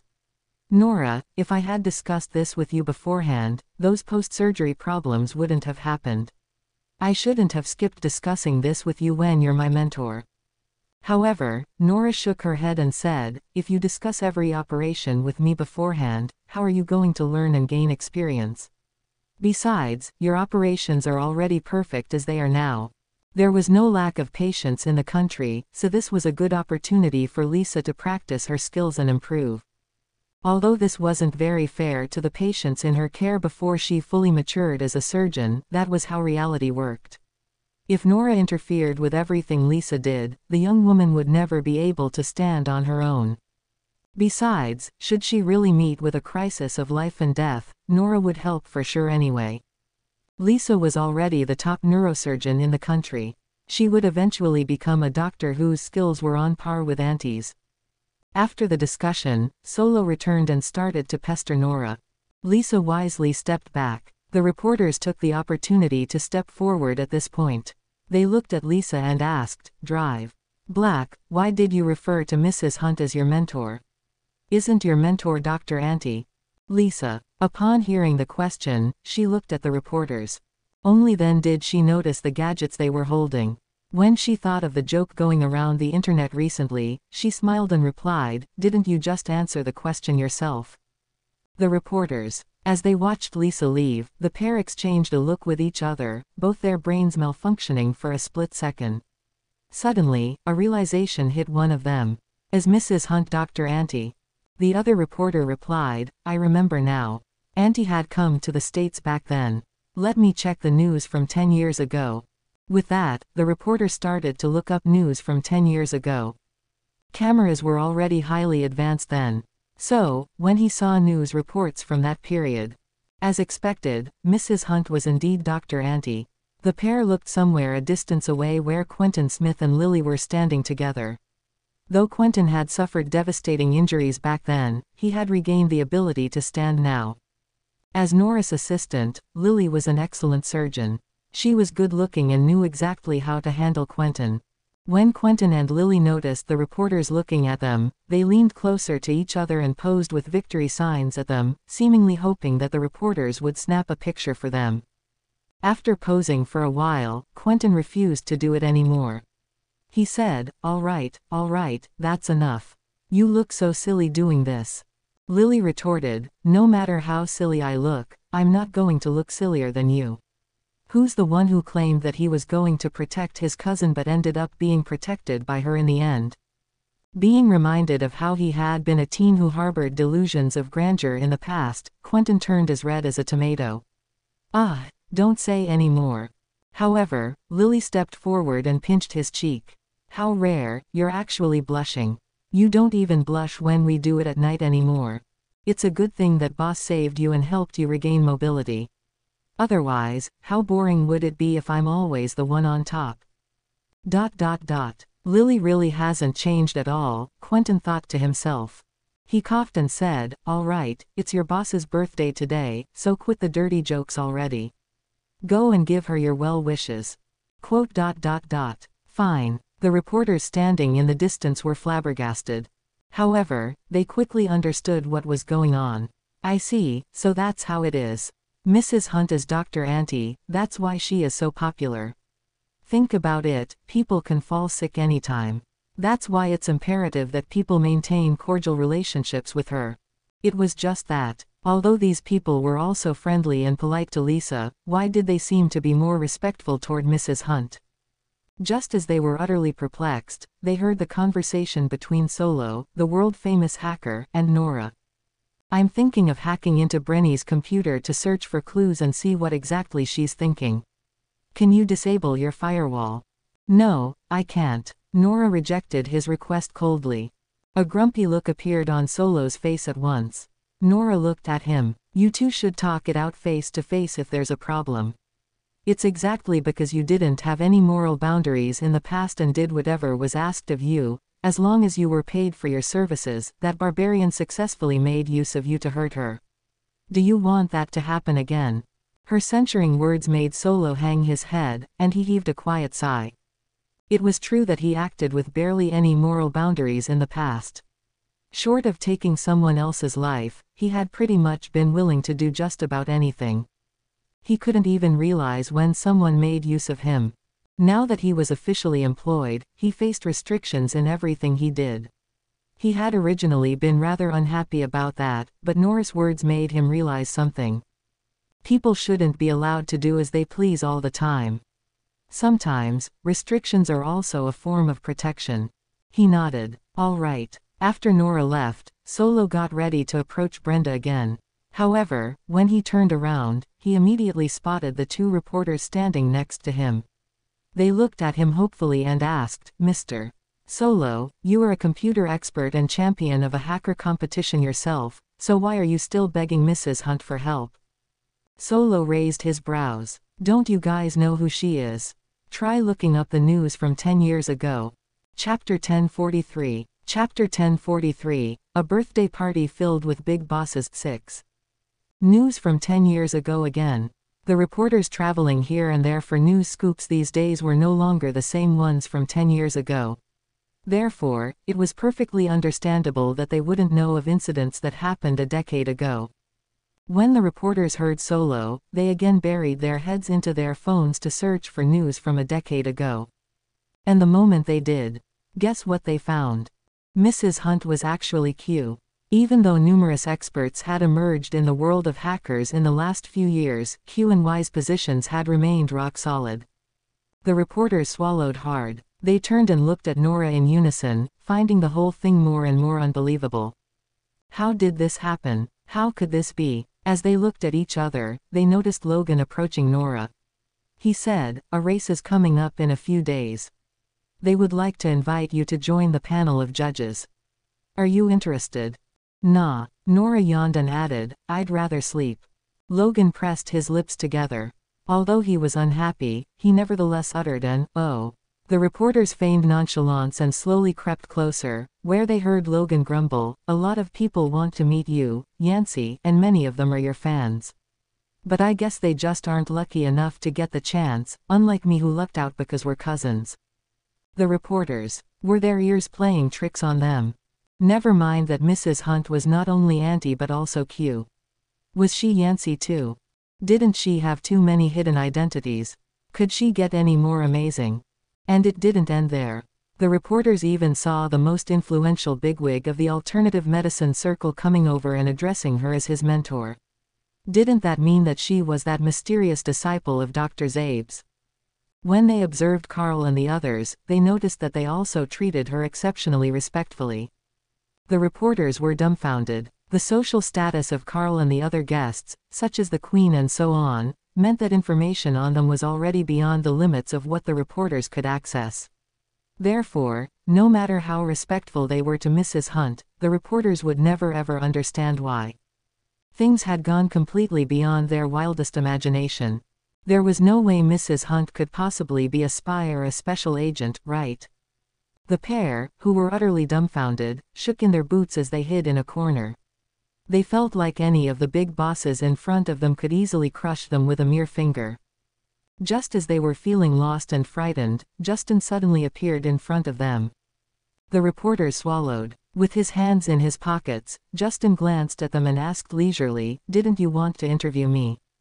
One of the reporters was silly enough to ask, Mr. Hunt, when did we request to interview you?" After all, Justin was someone high up in the air and usually remained low-key. The only times he ever behaved flamboyantly were when he showed off his daughter. Therefore, he rarely ever accepted interview requests from reporters. However, the other reporter suddenly realized something and quickly said, "Yes, yes. We wanted to interview you." "Yeah, then let's get on with it." Justin adjusted his tie and cleared his throat lightly. The reporters. They couldn't help but be lost for words. It wasn't like they had prepared a script. The more quick-witted reporter of the two asked sheepishly, Mr. Hunt, what was the topic of our interview again? Justin glanced at him and replied, it's my wife's birthday today. Didn't you want to know about my relationship with her? Yes, that's right. What are your comments on that, Mr. Hunt? Justin's gaze shifted to the center of the venue where his wife was surrounded by the big bosses of various industries. As he watched her shuffle among the guests lazily like a big boss, the corners of his lips curled into a smile and he said, I'm lucky to have her as my wife, because otherwise, she would have been out of my league. Amid the reporters' astonishment, the birthday party finally came to an end. When the dumbfounded pair exited the party, a group of reporters outside immediately came forward and surrounded them. It was Mrs. Hunt's birthday party that day, so it went without saying that all of them would be there. When they saw the pair, looks of envy appeared on all of their faces. Someone asked, did you manage to take any pictures? Yeah, those big bosses only came because of Mr. Hunt, right? Someone even made a reference to the joke trending online and asked, did you guys manage to find out anything? So, why didn't Mrs. Hunt study properly? Chapter 1044. Chapter 1044, Feelings that she shouldn't have. The reporters. The corners of their lips spasmed. At the sight of their reaction, the other reporters immediately asked, come on, what on earth happened inside? I heard that Mrs. Hunt didn't even graduate from elementary school. Did you guys manage to interview her? No, we didn't. The two reporters answered. Disdain filled the other reporters at once. Mrs. Hunt is probably the most easygoing one in the party today because the rest are all big bosses. Yet you didn't even manage to interview her. Did you even manage to interview anyone? We interviewed Mr. Hunt. The two reporters answered. After a moment of silence, a huge buzz went through the other reporters. What? Mr. Hunt agreed to the interview. How can that be? Don't you know that Mr. Hunt is the hardest person to get an interview with? Besides, most of the guests today only came because of Mr. Hunt, which goes to show just how impressive of a man he is. Why would he accept an interview request from you two? Someone even directly offered the two reporters cigarettes and asked ingratiatingly, bro, did Mr. Hunt say anything? Can you tell us some of it? Come on, it won't hurt to share a little, right? The reporters. One of them scratched his head and said, actually, we are allowed to share the content of the interview. Justin had tasked them with it. He wanted them all to clarify the rumors for his wife, even if he was just blatantly showing off his wife throughout the whole interview, despite using the word clarify. As for the two reporters, they had been utterly stunned after learning about Nora's true identities. They coughed and then said, let's find somewhere and have an in-depth talk about this.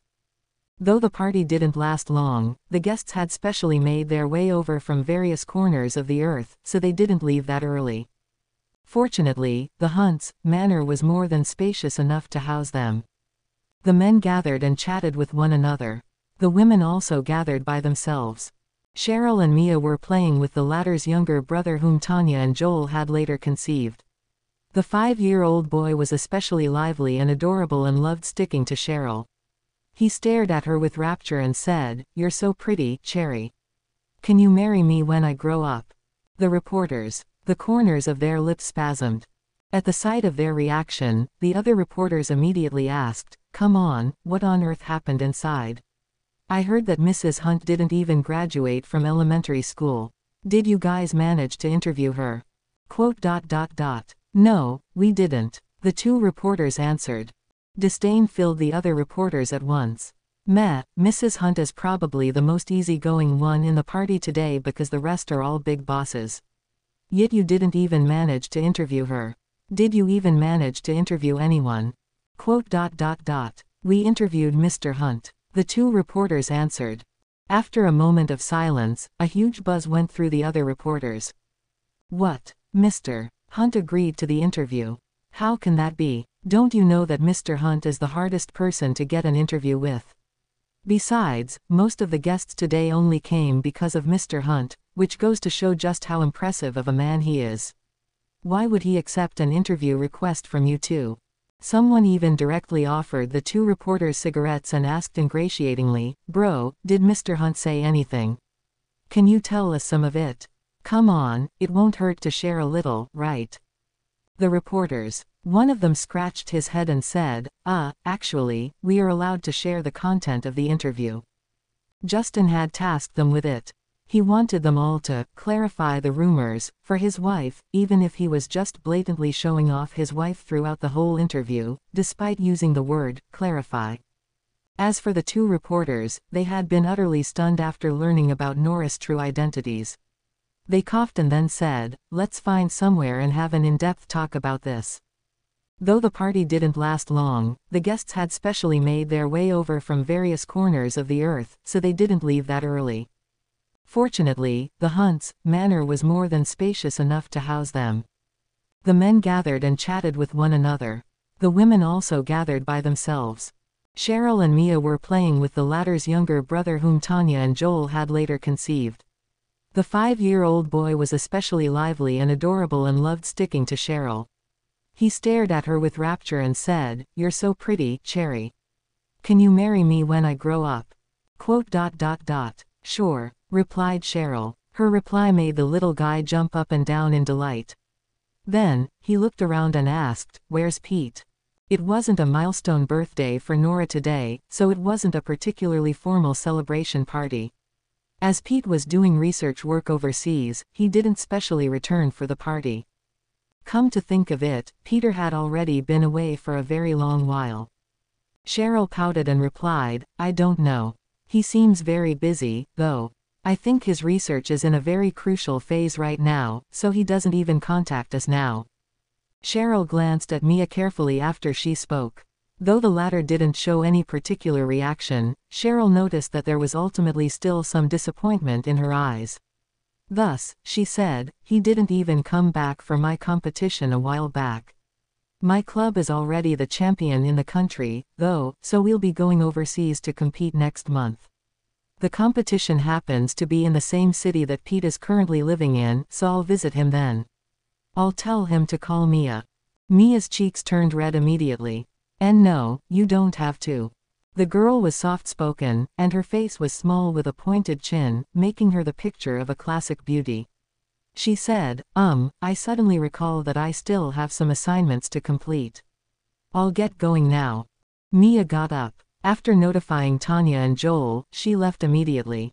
Cheryl was a little stunned to see her like this. It seemed like Mia's eyes had reddened just now. However, ever since they grew up, the relationship between Pete and Mia had become rather strange. She heaved a quiet sigh. When she suddenly noticed that Joel and Ian had gone to the balcony, she followed after them. However, the moment she went near, she heard Joel say, "Dad, I'm thinking of giving half of the Smith Corporation's shares to Nora." Ian was taken aback. "Why?" Then, he frowned and asked, "Did your parents approach you again?" Joel kept quiet for a moment before he finally replied, "They want Warren to inherit the family business." "Fools." Ian cursed furiously. Then, he sighed and said, "No matter what, you will always be a Smith in my eyes, Joel." However, Joel hesitated for a moment and then said, "But I'm ultimately just an adopted child." "Ha." Ian sneered and said, "So what even if you're adopted? Does that make you any worse than a child with blood ties to the family? It's not always blood ties that make a family a family. When they couldn't conceive and secretly adopted you back then, they told everyone that you were their biological son. Yet when they finally managed to conceive their own child, they abandoned you. You don't need parents like them." Joel clenched his jaw. Childhood memories flooded his mind. As the eldest child of the Smiths, the family had had high hopes for him since he was little. But he could never understand why his parents treated his younger brother so well but were always so callous toward him, and even wished for his death at times. It wasn't until he heard the real reason one day that he finally understood: he was adopted. In the fight with Ian over the inheritance of family assets, children were also a bargaining chip. Therefore, his father had never once told outsiders about it. It could be said that there were no more than 5 people who were aware of the truth. Even his cousins and siblings among the Smiths were not aware of it. Back then, when Ian wanted to adopt a child from among his siblings' families, he had selected him. Joel's parents had gotten into a huge row with Ian because of this, and it was also during that incident that Joel learned the truth. On the way back to the Smiths, Mia held her cell phone in the car, unable to make up her mind for the longest time. She missed Pete very much. She knew that she had developed some feelings for Pete that she shouldn't have. He must have sensed it too, right? That was why he had distanced himself from her. They hadn't contacted each other for over a year. She had been studying very hard in hopes of enrolling in Harvard, so that she could visit the school that Pete had studied in and also go abroad after that, but she didn't dare to tell anyone. From Cheryl's perspective, it seemed that Mia and Pete had fallen out, but in truth, that wasn't the case. She heaved a quiet sigh and put down her cell phone in the end. These feelings shouldn't exist. She would just hide them deep down in her heart, and keep them from being discovered by others. Sure, replied Cheryl. Her reply made the little guy jump up and down in delight. Then, he looked around and asked, "Where's Pete?" It wasn't a milestone birthday for Nora today, so it wasn't a particularly formal celebration party. As Pete was doing research work overseas, he didn't return for the party. Come to think of it, Peter had already been away for a very long while. Cheryl pouted and replied, "I don't know. He seems very busy, though. I think his research is in a very crucial phase right now, so he doesn't even contact us now." 1. Cheryl glanced at Mia carefully after she spoke. Though the latter didn't show any particular reaction, Cheryl noticed that there was ultimately still some disappointment in her eyes.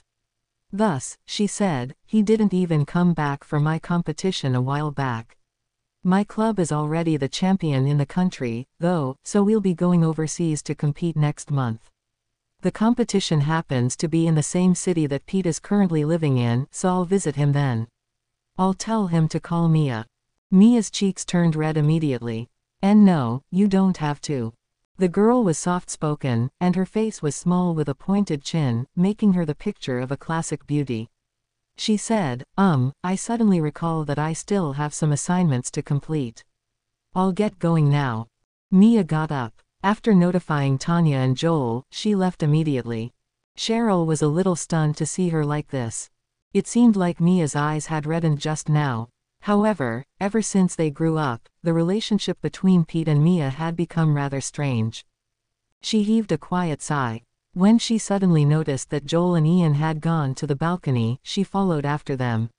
However, the moment she went near, she heard Joel say, "Dad, I'm thinking of giving half of the Smith Corporation's shares to Nora."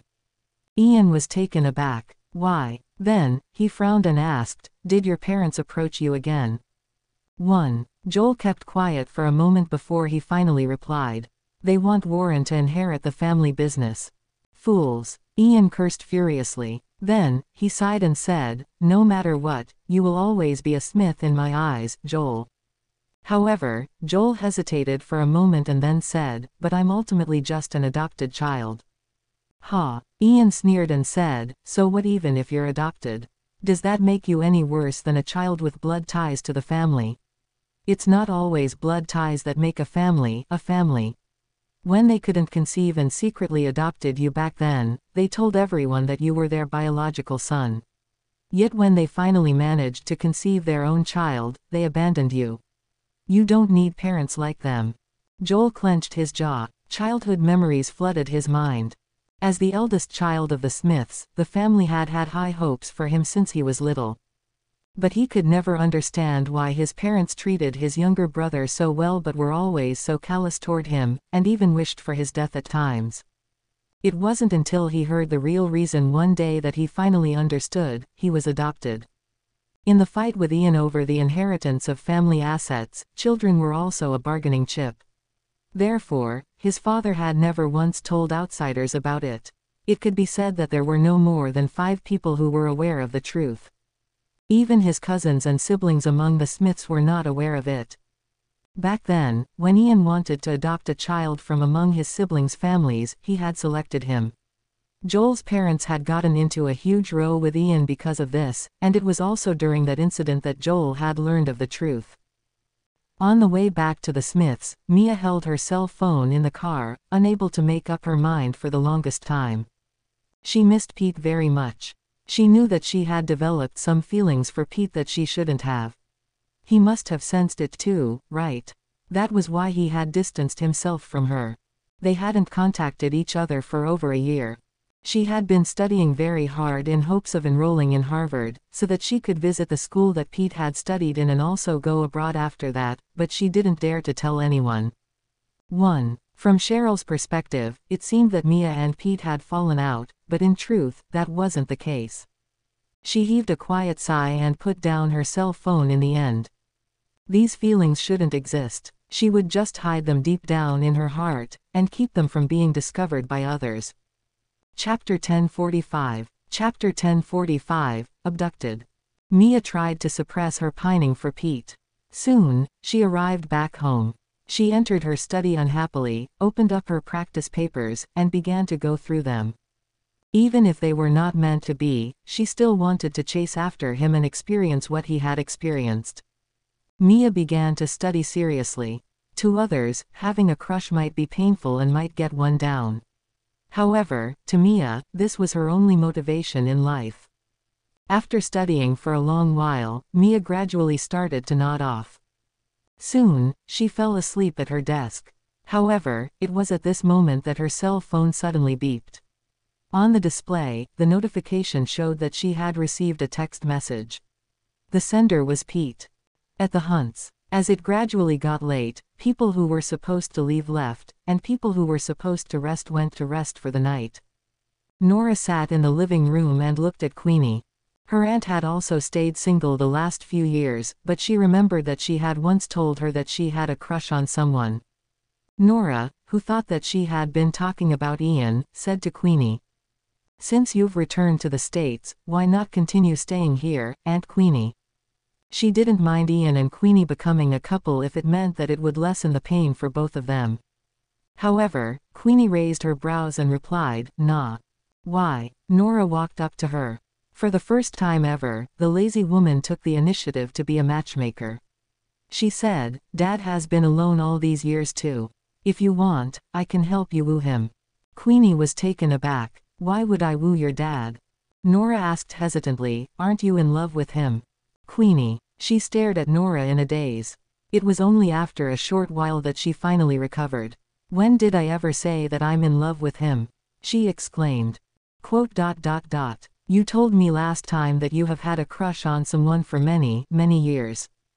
Queenie burst into laughter. "Even so, that person is not your dad." "Then who is it?" Nora asked curiously. Queenie's cheeks suddenly turned red. After a while, she finally sighed and replied, "My feelings are considered taboo in this society, so I've never told anyone about it before. Besides, the person I'm in love with is already dead." Nora. As it turned out, she had misunderstood. As Ian had been friendly to Queenie, and Queenie had also treated Ian well and even shown a lot of concern for his health, Nora had ended up misunderstanding. Queenie, who seemed to notice her puzzlement, smiled and explained, "Mr. Smith and I are friends because the people we cared about us." "People we cared about," was referring to Yvette. "Cared about us," was referring to Ian and Queenie. Nora looked at her with a puzzled look. However, Queenie looked away. In this instant, Nora suddenly understood who Queenie was in love with. She retracted her gaze at once and said with a smile, "Aunt Queenie, I, like Mom, also hope that you can live for yourself." "Yeah." Queenie nodded. Then, she noticed an unfamiliar-looking man on the balcony nearby. After a pause, she asked, "Is that Truman?" "Yeah." Nora kept nothing from Queenie. After the cosmetic surgery, Truman now looked completely different from how he did back then. He was currently pestering Justin and trying to convince him to agree to a business deal. He said, "This is my first time doing business. What's the big deal about working with me this once?" Justin was about to reply when Truman grumbled, "You're my younger brother, you know. And one related by blood, no less." Despite 10 years going by, Justin had never once told Truman the truth, in case the latter used his position as his uncle to take advantage of him. Nora, who was aware of Justin's devious thoughts, broke into a smile. While the few of them were chatting, they suddenly heard a hasty knocking at the door. When the butler opened the door, Tanya and Joel hurriedly entered with Mia, who said, "Pete is in trouble." The look in Nora's eyes turned serious at once. "What?" Mia said, I received a text message from Pete earlier this evening. In the message, he asked me how I'm doing and said that he misses the pot roast I made, but this is our secret code." Her eyes were wide in fear and shock, and she was shaking all over. This sentence means that he has been abducted. Chapter 1046. Chapter 1046, Going to Peter. He had been abducted. Nora narrowed her eyes and looked at Justin immediately. Both of them reacted the same way. Others might not know that much, but Nora knew this very well. Pete had been learning martial arts from Quinn for years and was already a skilled martial artist with pretty good moves by now. Otherwise, Justin wouldn't have had the peace of mind to let him go abroad for further studies while hiding his identity. But why had he been abducted? Who had abducted him? Nora immediately turned on her computer and searched for the location where Pete's cell phone signal had been when he sent the text message. When she did, she discovered that the location from where he had sent the text message was the laboratory where he was studying and doing research work. Nora's expression turned solemn. After a moment's hesitation, she finally said, "Pete is likely fine." Justin nodded. If someone wanted to capture him, they would need at least a dozen people attacking him at the same time, but this would cause too great a commotion. Since there is no sign of Pete putting up resistance, there are two possible scenarios. What are they? Mia asked anxiously. Justin had already sent his men to the laboratory to investigate, but they hadn't found any signs of struggle there. This was also the case a few hours ago. All they found were people reporting for work and knocking off work as usual. He lowered his gaze and replied, "Pete either gave up resistance because there were too many enemies, or he deliberately allowed himself to be captured." Nora was also of the same opinion. However, Mia was still very anxious. Why would he allow himself to be captured on purpose? It's not like he doesn't know better. Even though she was terribly anxious, the adults were not surprised by her reaction. After all, next to Nora and Justin's trio of mutants, every other child seemed a little immature. Besides, Mia had always been timid since she was little. Nora said, "Think about it carefully. Since he could send you a signal before he was captured, what does this mean?" Mia paused for a moment and then answered, "It means that Pete didn't completely lose the freedom to move and act." Yes. Nora continued to gently explain things to her. She said, "If he wanted to resist the other party, he could have just texted Justin or me and told us directly that he had been captured, as well as who the abductors are, but he didn't." What does this mean? Mia thought carefully for a while and finally realized what she meant. She replied, "It means that Pete has temporarily fallen under someone's control, but he can still access electronic devices. His freedom has not been fully restricted, but he is unable to report the situation to outsiders. That's why he decided to use the secret code method."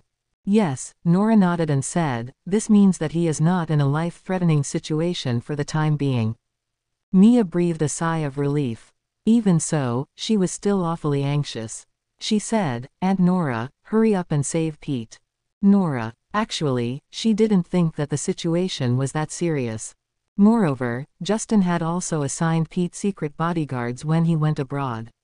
However, the bodyguards hadn't reported anything out of the ordinary so far, which meant that Pete was definitely still in the laboratory. She nodded. "Okay, tomorrow, all." But before she could finish, Mia said, "I've already asked Dad to get a jet ready. Why don't we go over right away?" Nora. The corners of Justin's lips also spasmed. He said, "We don't have to be in such a hurry. I've already received news from the secret bodyguards. They have confirmed his presence. He really is working overtime in the lab." However, Mia said very seriously, "Aunt Nora, Uncle Justin, don't you understand what Pete is like? If he hadn't been captured, he wouldn't have texted me.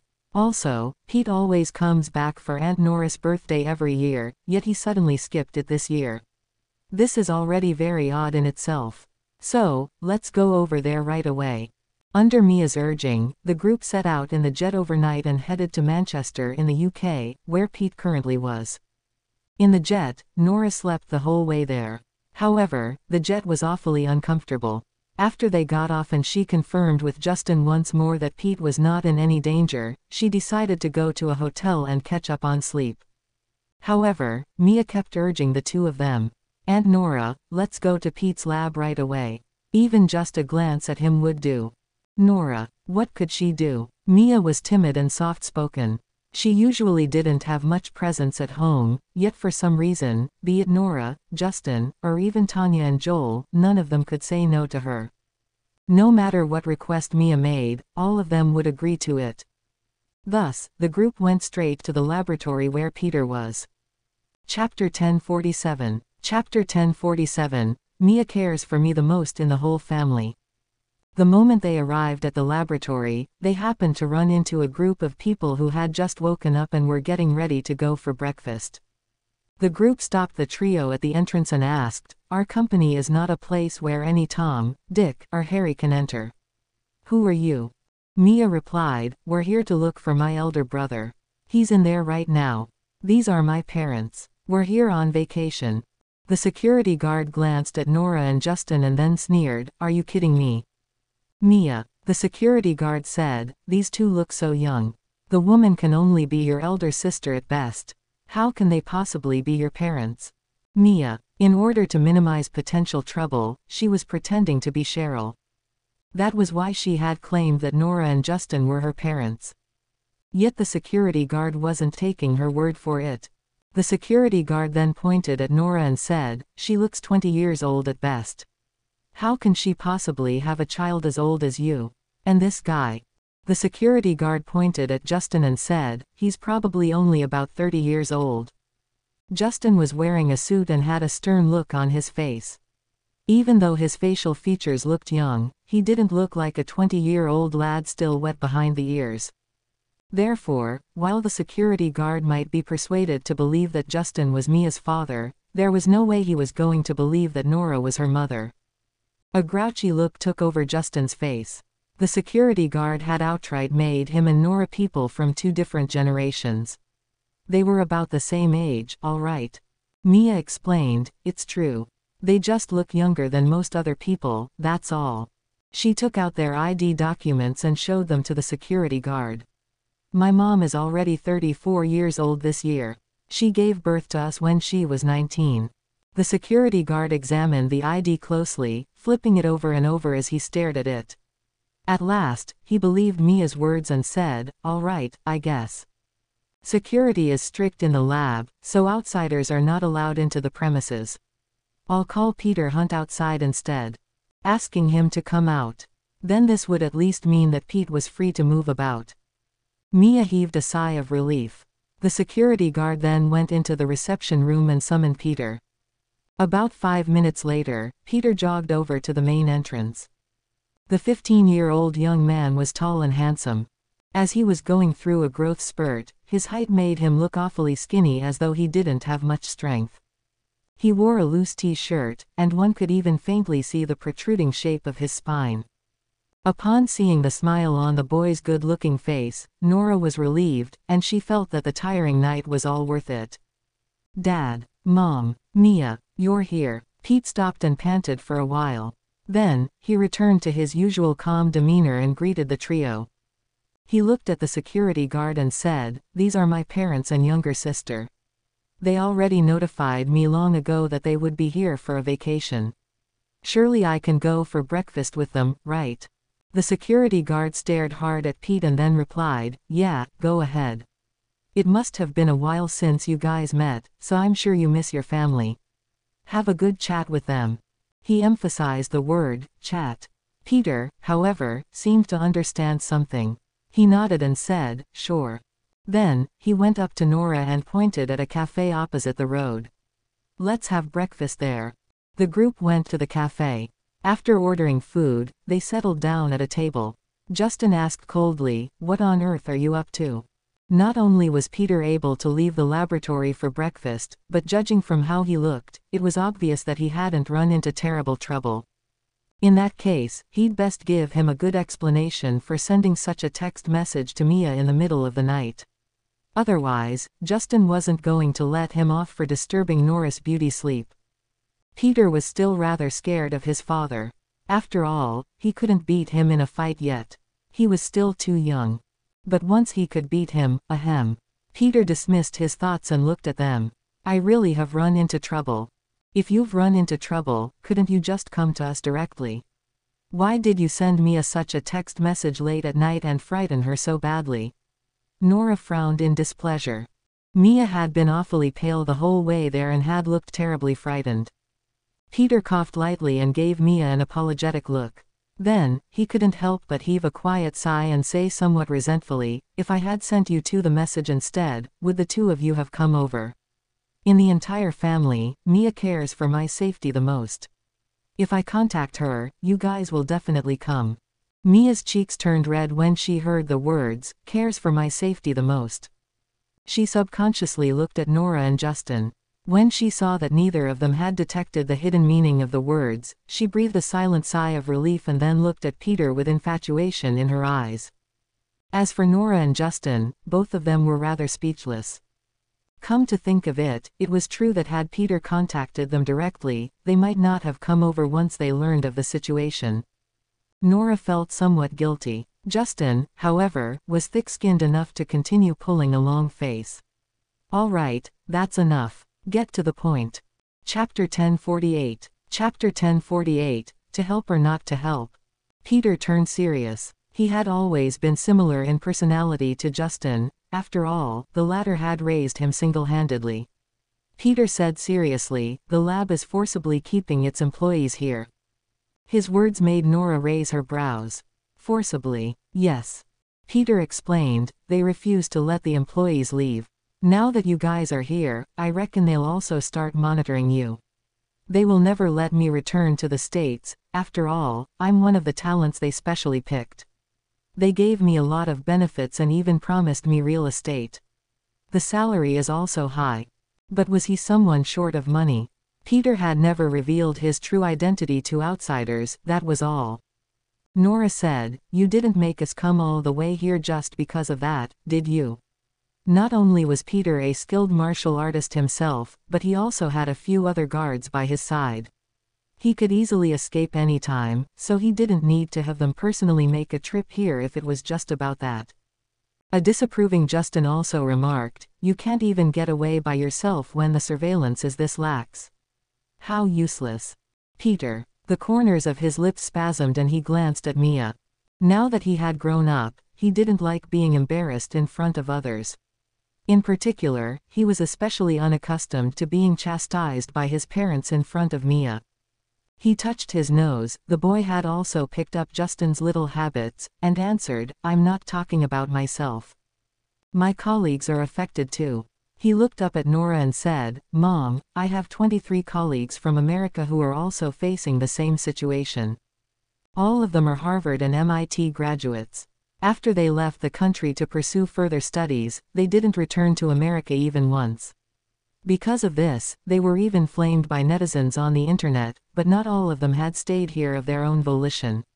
It's because they ended up becoming exposed to high-end industries under their lecturers' guidance when they were still university students, resulting in them being forced to stay here and being forbidden from returning to America. They want to go back too. There are many others like them. There were already 23 such cases in Peter's school alone. Moreover, most of them had even gotten married and started a family there, so they wanted to return to their country with their wives, husbands, and children. But there was only so much Peter could do. He had no problem escaping by himself. In fact, he could even take 2 or 3 people with him, but he couldn't take all of them with him. All 23 of his colleagues wanted to leave this place with him. It wouldn't be right, no matter who he abandoned or took with him. So, in case of trouble, Mom was the person to go to. He was only 15. It was perfectly normal that he wouldn't be able to resolve such a serious problem. Nora. Justin also fell silent. Peter gave Mia a look. Mia immediately said gently to Nora, Aunt Nora, those people are so pitiful. Like Pete, all of them obviously want to go home, but not only are they unable to, their own countrymen misunderstood them and even called them traitors. I'm sure their parents miss them a lot too. Quote. Fine, let's help them, Nora said. How many do we help? Peter asked. Nora looked at him. Since we've decided to help, then we must get every one of them out. Then, she cocked her head to the side and suddenly chuckled. Well, would you look at that?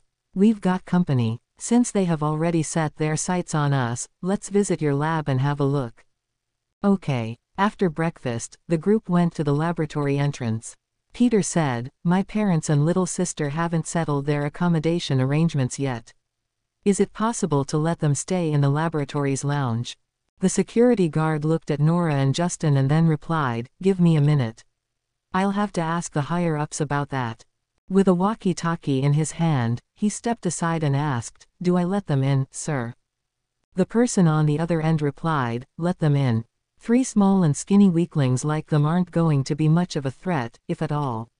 Don't get so nervous just because they are Americans, only the big brother of the Irvin School of Martial Arts and the big sister of the Quinn School of Martial Arts can pose a threat to us.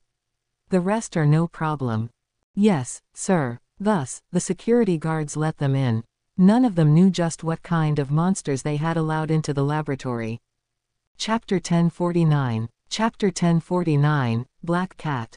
Rather than a laboratory, Peter's workplace was actually more like a research center. As they went deeper into the facility, just on the way to the lounge alone, Nora observed that there were already about a few hundred people guarding the place. From the looks of it, Peter and the others were doing research on something extremely important. There were also a lot of employees, at least 1,000 of them, in the research center.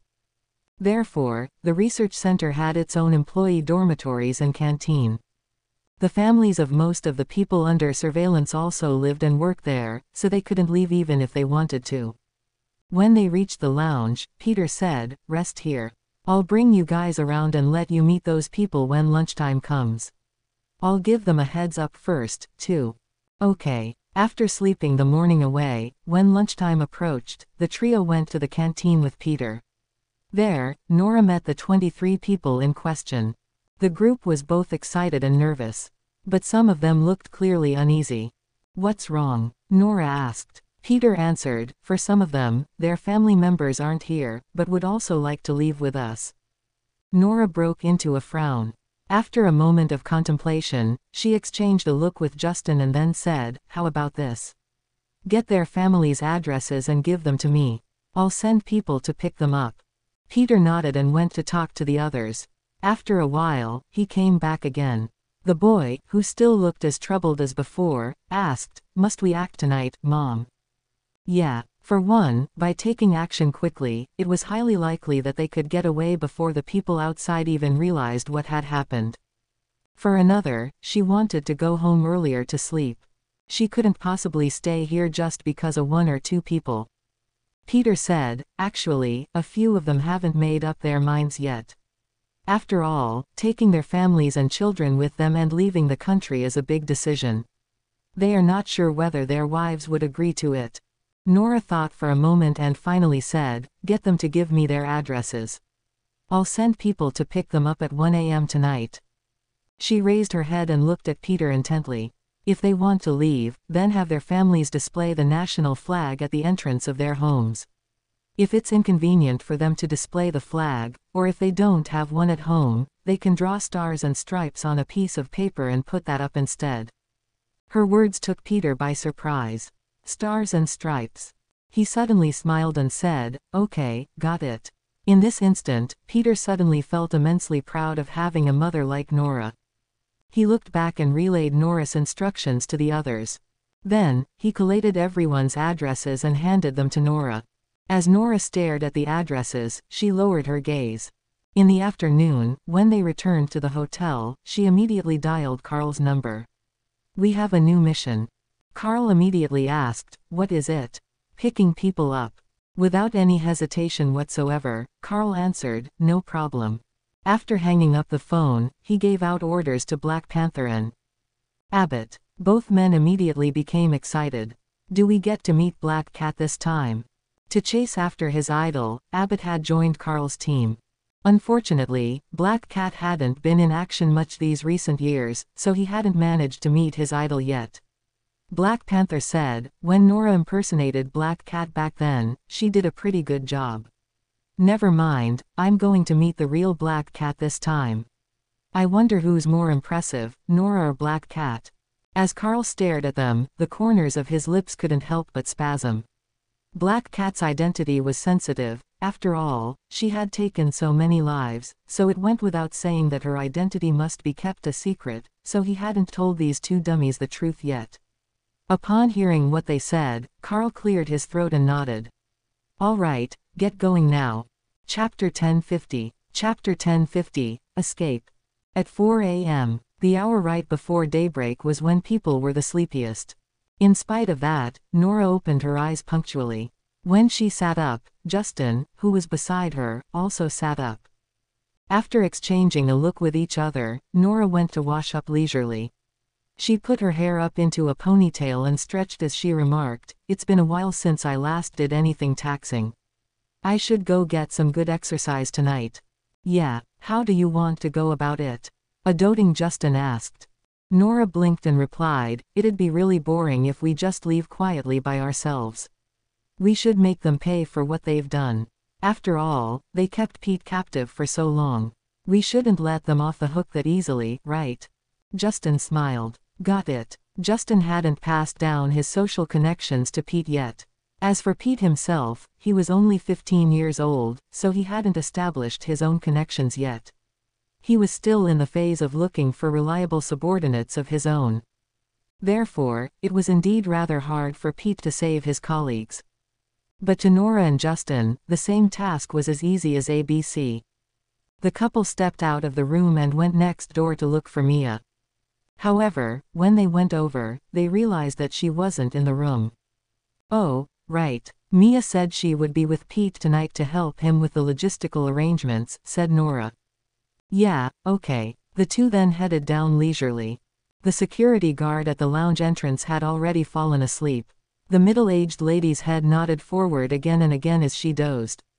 Nora and Justin, who had decided to openly leave through the door, then took out their cell phones and held them up to the scanner at the entrance, where the glass doors immediately opened. The two stepped out. The sky was dim and gray as daybreak slowly approached. The two went to Pete's dormitory. As soon as they arrived, they saw that Pete and the others had already assembled on the ground floor. All of them looked tired and weary. It was obvious that they hadn't slept the whole night because they were too nervous. Nora yawned and signaled to Pete. Pete immediately nodded and led the way in front. As he walked, he explained, "I've already scouted out the area nearby. There are no security cameras along this route. There's an iron gate in front, though, and the key is with the captain of the security officers." Nora raised her brows. "If you had told me earlier, I'd have gone to retrieve it." When Pete heard her, he let out a sneaky chuckle and fished out a key from his pocket. "I already swiped the key a long time ago and duplicated it." Well done, thought Nora. As expected of her son, indeed. In this instant, it occurred to Nora that Pete did have the ability to bring his colleagues out of the research center. It was just that he couldn't ensure their successful escape once they left. When Justin saw the look of approval in Nora's eyes, he immediately poured cold water and said, "They must have realized what you were up to, right? That's why you panicked and got us here to clean up your mess." Pete. Unfortunately, that was indeed what had happened. When he stole the key and duplicated it the other time, the captain of the security officers had sensed something amiss and had been tracing the culprit recently. The clues would probably lead him to Pete in another couple of days or so.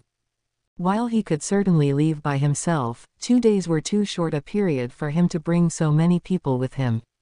He touched his nose and grumbled, "Cough, quit it, Dad." Seeing the boy embarrassed, Justin was satisfied. "Ha, that little brat. Don't even think of showing off in front of Nora. You're still too young." Nora glanced at the people behind them. When she realized that there were fewer than 20 people behind, Pete explained, "A few of them changed their minds at the last minute and decided to stay." "Yeah, okay." Nora didn't press for details. With Pete familiar with the terrain, the group managed to reach the main entrance without any problems. Pete stopped in his tracks. Mom, Dad, I'm sure that there are surveillance cameras at the entrance. If I open the door, they will find out immediately. We only have 30 seconds before they get here. Are the people who are supposed to meet us already outside? Yeah, they are. All right, let's go, then. Pete did a tuck and roll and tried his best to hide his presence as he rushed over and opened the gate. When the gate opened, everyone dashed toward it. Outside, Abbott, who had personally driven a truck over, craned his neck when he spotted them. Where's Black Cat? Chapter 1051. Chapter 1051, Get Them. Peter stood beside the truck and watched as his colleagues got into the truck one by one. In the end, he looked at Mia and said, "Get in, Mia." Mia's eyes were bright and shiny. This was the first time that the girl, who had always been well-behaved since she was little, was involved in something this exciting. It was an extremely novel experience for her. However, she couldn't help but be worried about Pete's safety. She wanted to say something, yet she didn't dare to, so she merely nodded and grabbed the cargo bed of the truck. Just as she was about to prop herself up, a big and warm arm suddenly held her around the waist and held her up. With that, Mia got into the truck immediately. Mia, her cheeks immediately turned as red as a tomato, and she felt as if her heart was pounding faster than usual. She looked outside. Just as she was about to speak, she noticed that the doors of the main entrance had opened, and security officers were rushing out of the building. They were about to surround them. Some even raised their guns and pointed them at the truck's tires. Once the tires were punctured, they wouldn't be able to leave. It was at this point that she saw Peter, who had been holding on to the cargo bed and planning to get in previously, suddenly jumping back down. He promptly shouted, "Go." Though Abbott didn't manage to catch a glimpse of Black Cat, he knew very well that his mission was to pick these people up today. The man immediately started the truck. When someone fired at the truck, Abbott quickly changed its speed and direction to prevent the bullet from striking the tires. Those guys didn't dare to go as far as to take lives. After all, they needed the researchers alive, so they didn't fire at anyone. Just as more and more bullets were fired and it seemed that they wouldn't be able to dodge them anymore, a commotion suddenly broke out in the distance where the security officers were. Abbott immediately slammed his foot down on the gas pedal. The truck went charging out immediately and disappeared after rounding the corner. When the captain of the security officers saw the truck disappear from his sight, he immediately knew that it was too late. Despite that, he didn't panic. Since he had decided to stay put, it went without saying that he had a plan.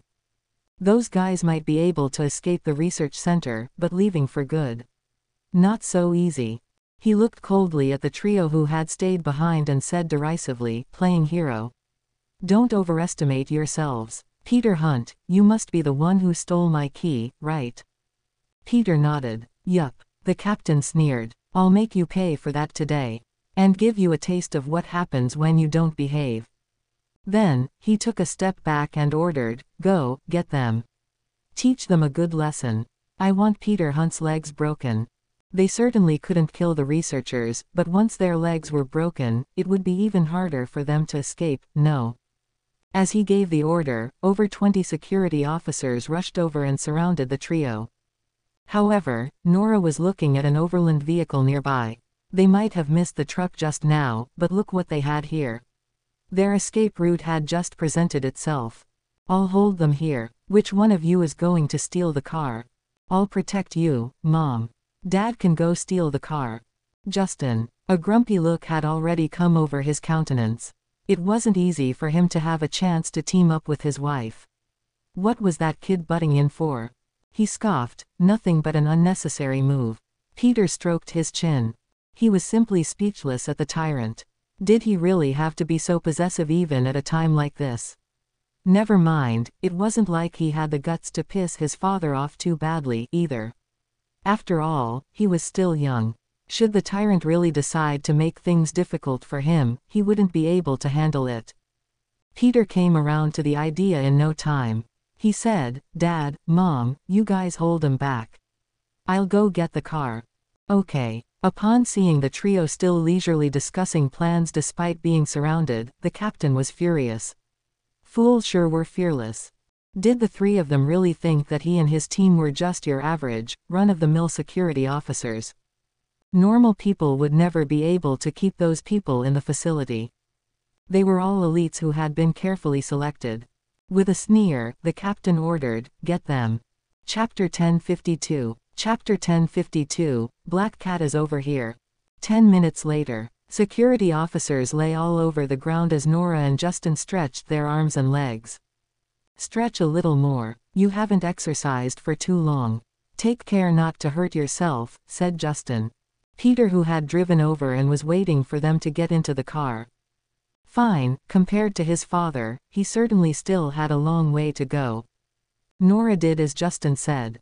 He was right. Her life was becoming more and more relaxed and leisurely these days.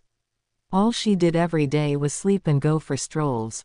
She was completely leading the life of a retiree. Given all the activity today, there was indeed a need for her to cool down properly. She stretched her arms and legs seriously. The captain, who was on the floor, stared at them in shock. He stammered, "Who are you?" He already had a vague idea of their identities by then. At his question, Nora hesitated for a moment and then suddenly said with a straight face, "We're Americans." "I know that, of course," the captain thought. Annoyed, the captain retorted, "Do you have any idea who we are? How dare you do this to me? I will tell the Queen about this. I don't believe we can't catch you guys if the UK goes all out." "Oh, okay," Nora replied.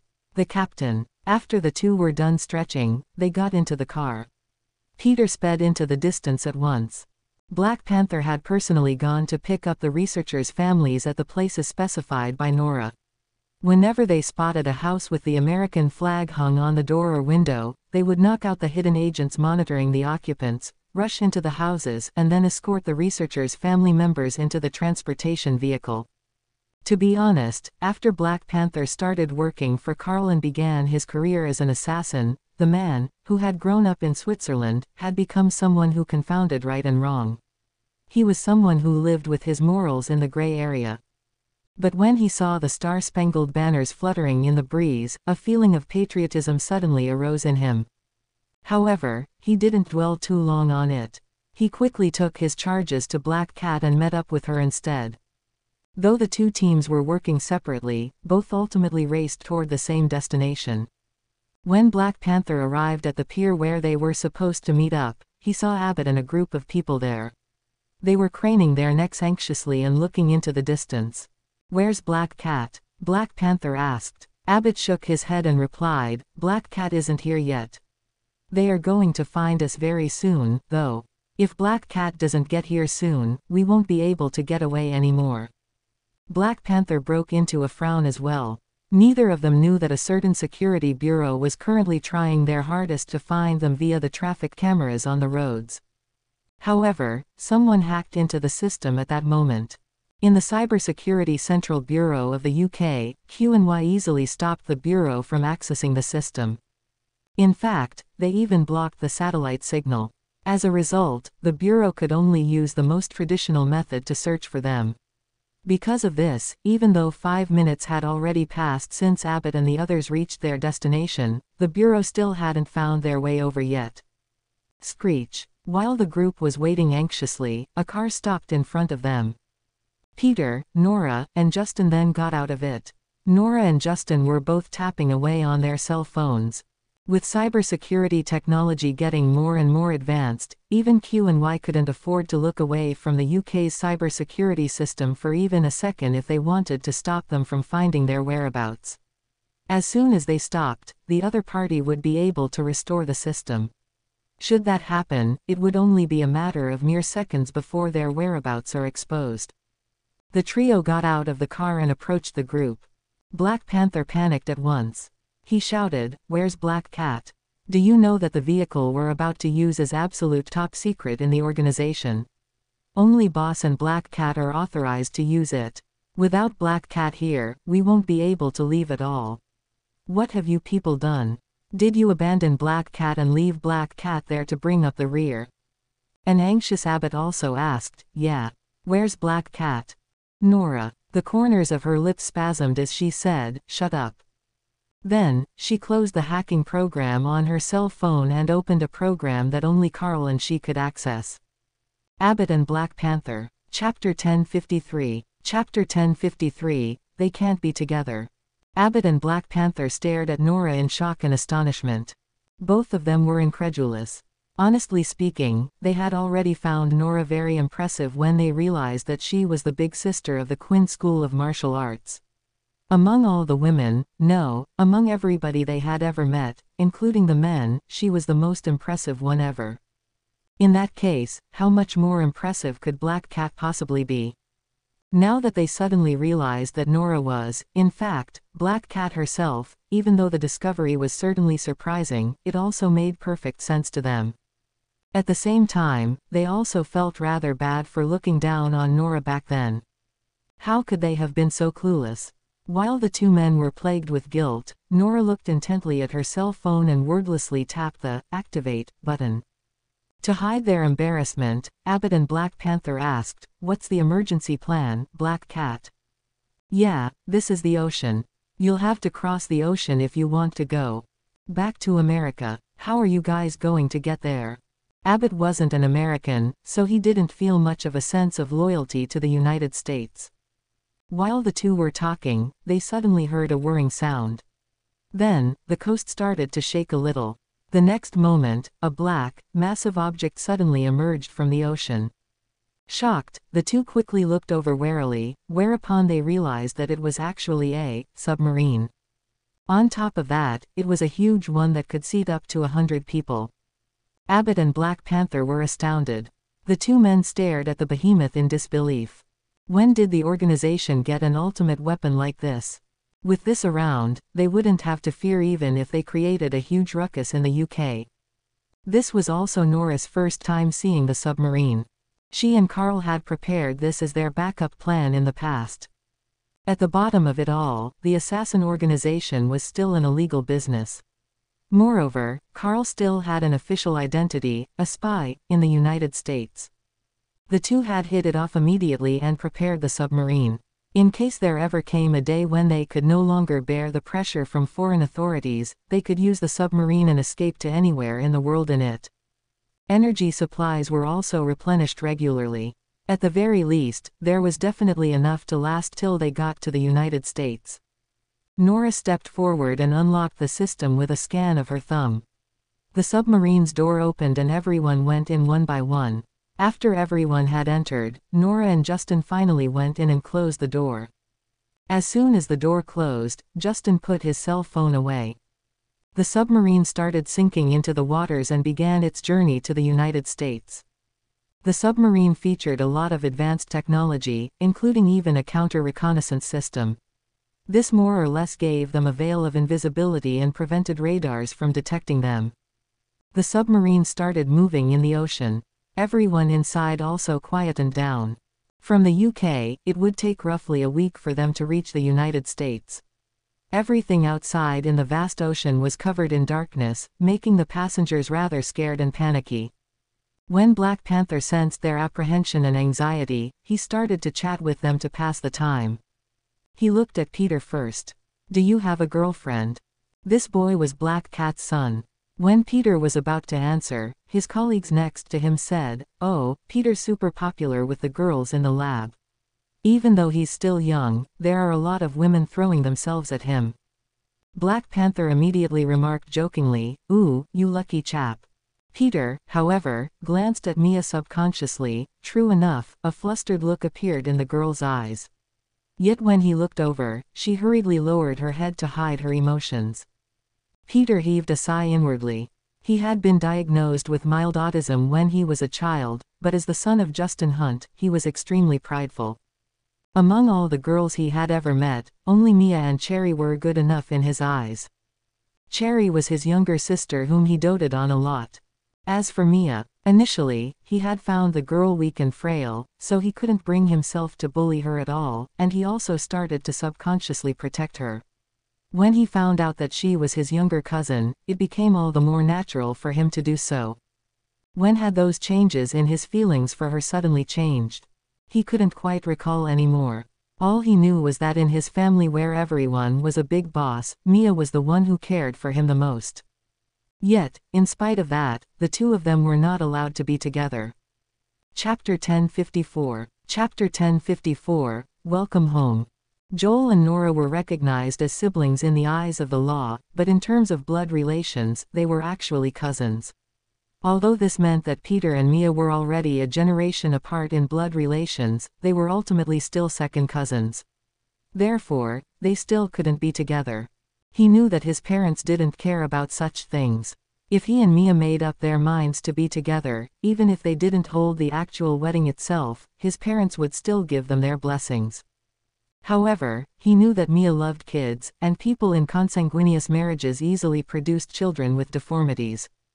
In that case, he'd rather suppress his feelings than end up causing Mia to regret her decision in the future. She was only 15, she still had many more years ahead of her. Peter didn't want to hold her back and cause her to have to pay for her folly in her youth after she grew up. As the group chatted, Nora answered a phone call. The caller was from the UK. There was faint anger in the Queen's voice as she said, "Now Black Cat, that's not quite nice of you. How can you snatch away all of our researchers?" Nora answered calmly, "We didn't snatch them away, they came with me of their own accord." The Queen was well aware of this, of course, but no way was she going to admit to it. She scoffed and said in a stuck-up manner, "You made me a laughingstock by snatching them away. No, I won't take this lying down. You have to compensate me for my losses." By saying that, she was actually indirectly giving them the green light to leave. Of course, even if she didn't, Nora wouldn't lack ways and means to take the researchers home, either. However, if she did, their journey home would certainly be a lot smoother. "What kind of compensation do you want?" she asked. "How about this? Have Alexander come over and keep Lucy company." The little princess was extremely fond of Cherry and often flew over to the United States to visit since she was little. The Queen had always turned a blind eye to her actions because she thought that it would be nice if her daughter had a close friend. She had only brought up Alexander because she knew that Peter would be going home to take over the Hunt's businesses. However, this meant that Alexander was free, wasn't he? That was why she wanted him to keep her daughter company. Maybe she would have a chance of luring him to stay in the UK with the title of an earl or something in the future, who knows? The more the Queen thought about it, the more she found it a good deal. After all, Alexander was the next king of the Imperial League. It would be fantastic if she could get him to stay in the UK. The Queen asked, "Isn't he studying overseas right now? Have him come over and tutor Lucy a little and see if he can make her a star student." "I'm not asking for too much, am I?" "Not at all." Nora didn't show the least bit of hesitation in selling her son out. However, she did set a condition. "But this means that you'll give our organization the green light whenever we save people from the UK in the future, right?" The Queen, "How many more are you planning to save?" Nora said, "Everyone who wants to go back to their homeland." The Queen was furious. "Don't push your luck, Nora." Nora coughed and said, "I'm not pushing it that badly, am I?" "Well, if you're not agreeable to it, then never mind." Even if the Queen didn't give the green light, she would still be able to save the researchers anymore. Things would be a bit more troublesome and take up more of her sleep time, that's all. The Queen. The lip corners of the Queen, who could tell the underlying meaning of her words, couldn't help but spasm a little. A moment later, through gritted teeth, she finally said, "Fine, I agree to your condition. Have Alexander come over immediately." Then, she asked, "How's Justin doing lately?" When the Queen had first realized that Nora was Black Cat, she felt troubled and was caught in a dilemma for a while. But after that, she decided to accept reality. After all, she had already come to see Black Cat as a close friend. She had even poured out a lot of her secret woes to Black Cat previously, so she couldn't bear to suddenly lose her friend. Therefore, from that point onward, she always went through Nora whenever she wanted to contact Justin. The Queen had been in love with Justin and pestered him before, after all, so she decided to maintain a respectable distance from him. Nora was very pleased with this. Thus, whenever she asked after Justin during their chat, she didn't mind letting him speak with the Queen. She handed the cell phone to Justin. "Hello," Justin said. "Hello, Justin. How have you been?" "I'm doing pretty well. Still as loving a couple with my wife as always, no arguments whatsoever. Do you need anything else? Or do you want to hear about what we have been up to lately?" Quote. Beep, beep, beep. Did he think that the Queen didn't have a temper or what? Who would want to listen to him show off how loving a couple he was with his wife? Justin raised his brows and returned the cell phone to Nora. Then, he asked, "Can you bear to part with Xander, though?" "No," Nora answered, "but it's not certain who's ultimately going to go home with who just yet." Surprised, Justin asked, "What do you mean?" "Well, Lucy's pretty cute. Since her elder sister will be inheriting the throne, there's not much point in her staying in the UK. She might as well come to the States, then." Justin. A few days later, the submarine finally arrived at a coastal area in the United States. When the submarine emerged from the sea and docked, Morris's men, whom Nora had contacted beforehand, were already waiting for them on shore. They would be escorting the researchers back to their hometowns. United with their families, the researchers turned their heads back and gave Nora looks of gratitude. "Any words for them, Mom?" Peter asked. Nora. After a moment's thought, she straightened her expression and only said one line, "Welcome home." Chapter 1055. Chapter 1055, You Care for Me the Most. Nora didn't just stop at saving the researchers, she also told Peter to spread a piece of news. Should people find themselves in similar situations abroad, they could approach Carl's security agency for help to go back home. They would help to pick them up and send them home. Peter did a great job at the task. He was extremely popular among the international students, after all. Now that Peter was back, he didn't plan on leaving the country anymore. Instead, he took over the Hunt Corporation. On the day that he officially became the head of the Hunt Corporation, his family held a handover ceremony at home. As a show of support, the Smiths all came over as well. Ian could now walk by himself and didn't have to rely on a wheelchair anymore. With a walking stick in hand, he patted Peter on the shoulder and said, "You're even more capable than Grandpa." Back then, Grandpa only managed to take over the company in his 20s. Next to them, Alexander said jokingly, "He's so envious of you, though." A smiling Ian asked, "Why?" "Because you have such awesome grandchildren. And 3 of them at that." Ian. Peter. The lad had not only praised Peter but also himself. What a cocky little narcissist he was. Peter looked at him with a smile. "You're heading to the UK tomorrow, right?" "Yeah, what about it? Are you gonna miss me?" "Come on, we're brothers. Don't be a sissy and go crying your eyes out now," Alexander said dismissively. Quote. "I just wanted to tell you to bring that person home soon," replied Peter. "That person? Who?" Alexander was perplexed. A mysterious smile graced Peter's lips and he said, "Nah, it's nothing important." He mustn't give away his mom's intentions so casually. Seeing his reaction, Alexander rolled his eyes and said, "Ah, you're being cryptic again." After saying that, he turned his head to the side, where he saw Mia dozing on the sofa beside them. He couldn't help but nod in her direction at Peter. Then, he walked over. Just as he was about to play a prank on Mia from the back, Peter caught hold of his outstretched arm. "What are you doing?" asked Alexander. Peter replied, "She hasn't been getting enough sleep because she's doing a lot of practice papers every day. Now that she can finally relax a little tonight, you shouldn't disturb her." "I just wanted to tease her a little." "What are you being so protective for?" Alexander said. "Protective?" Peter coughed and said, "Don't talk nonsense. Isn't she your younger cousin too?" Alexander pursed his lips and said, "She is, but she's always been weak and frail since she was little, so she's really boring and no fun at all." Quote. "Lucy isn't," said Peter. "That little princess had been as strong and healthy as Cherry since she was little." Alexander grinned and said, "I know. Wait for it, once I go over, I'm going to bully her." Peter. Alexander raised his brows and said, "Once I bully her and make her cry, she'll go whining to the Queen." And once she does, the Queen will release me immediately. No. Peter gave him a smile that screamed, "Good luck, pal." However, Alexander, who didn't get it, turned and left instead. After he left, Peter got ready to leave too. But just as he did, he noticed Mia's lashes quivering, which surprised him a little. Since their return to the country, both of them had been in New York the whole time. However, Mia hadn't approached him even once. Even when the two families met for meals, she would always use the excuse of studying to skip the gatherings. This was their first time meeting since their return. "Are you awake?" he asked. Mia opened her eyes. Suddenly, she lowered her head and asked, "Am I useless, Pete?" Peter immediately understood what she was saying.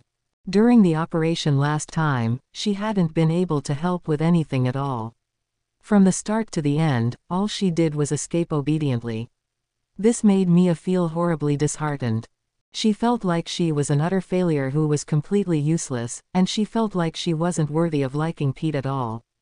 That was why she didn't even dare to bring herself to meet him recently. On top of that, she was even harboring those feelings for him. Mia was close to driving herself mad. The more she tried to curb her feelings, the more she couldn't help but think of Peter. It was to the extent that her heart would subconsciously start pounding a little faster whenever she heard his name. Yet when she saw him, she couldn't help but be filled with trepidation and panic. Just as her imagination was running wild, Peter slowly squatted down in front of her. He suddenly said, "Did you know, Mia? You actually played the key role in the incident the last time." Mia was taken aback. "How so?" Peter smiled and answered, "Only sending you the message would give me the biggest peace of mind, because I know that you will definitely pester Mom and Dad to save me. In this world, you are the one who cares about everything I do the most." Chapter 1056. Chapter 1056, Brenda's Secret. It wasn't so much that his parents didn't care about him. However, more so than that, they trusted in his capabilities, so they no longer spoiled him as much as they had when he was a child. Sometimes, what his parents wanted more was to train him and let him solve the problem on his own. Moreover, his parents were already half retired. It was Peter's personal desire to help the researchers leave, and he hadn't informed them about the situation beforehand, either. Furthermore, he had even been under the watchful eye of the security officers during the emergency.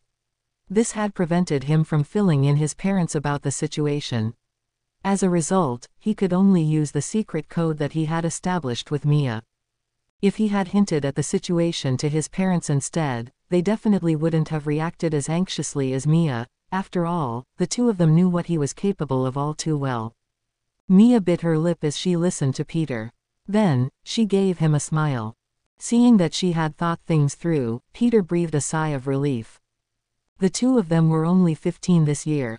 Neither of them could say for sure how long their budding feelings during their adolescence would last in the face of reality.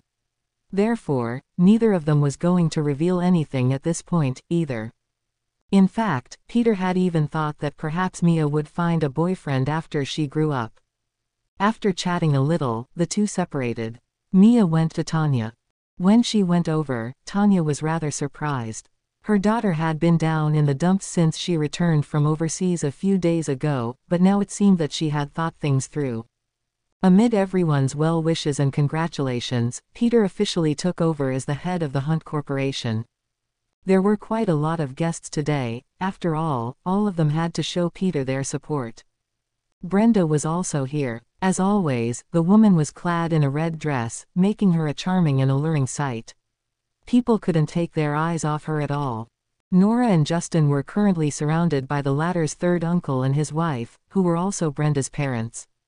Their daughter had been putting off marriage forever, making them terribly anxious. Didn't she know that they were looking forward to grandkids? "Hey, Nora, you're her sister-in-law, so I'm sure she'll listen to you if you talk to her. She's already 30, if she continues to put off marriage, she won't be able to find a good man anymore." Brenda's mother dabbed at her eyes. Brenda's father was also very troubled. Wasn't that young hacker guy from some time back pretty nice? Why did they break up? Also, I heard he's still single. Brenda's mother nodded. "I also heard that Solo is an orphan. He's pretty much all ready to be our son-in-law. Where are you going to find someone better than him? Nora. She also wanted to know why Solo and Brenda had broken up. Even though Solo had been persistently trying to court Brenda, the woman simply wouldn't stop hiding from him. She thought for a moment and then said, "All right, I'll talk to her when I have the time." Okay. Brenda's mother didn't pester her any further. Out of all the Hunts, she understood the best just how infamous Nora was for her indolence. She was reluctant to take on any kind of responsibilities and would rather spend that time sleeping instead. Also, she never made promises to anyone easily. Now that she had given her word that she would talk to Brenda, this meant that she would definitely try to help. As for Nora herself, she also felt that it was about time she did something. Before this, she hadn't wanted to interfere with Brenda and Solo's relationship because, for one, she felt that they were already adults. It wasn't like they were kids like Cherry and Pete, and everyone had the right to choose how they wanted to spend their lives. For another, the two of them might not want her to interfere, either. But now, with Solo unable to improve the situation, as Brenda's sister-in-law, she had no choice but to do something. She sighed silently. When was trouble ever going to stop? This was no doubt going to keep her from her beauty sleep again. Both the host and the guests enjoyed themselves at the party. Soon, the party ended. As the host, Peter went to see the guests out while Nora and Justin slacked off behind the scenes. Nora kept observing Brenda. Solo was out on a mission today, so he hadn't attended the party. Though Brenda had a smile on, there was some forlornness in her eyes. At this point, her cell phone rang. She looked at it and hurriedly answered the phone call. The caller said something, upon which Brenda immediately replied, "Okay, I'm on my way." Then, she hurriedly left. Nora looked at her and then exchanged a look with Justin. Both of them knew that the reason for Brenda's rejection of Solo probably lay right in this phone call. They followed after her immediately. Chapter 1057. Chapter 1057. Brenda has a secret lover. Brenda got into her car immediately after she left.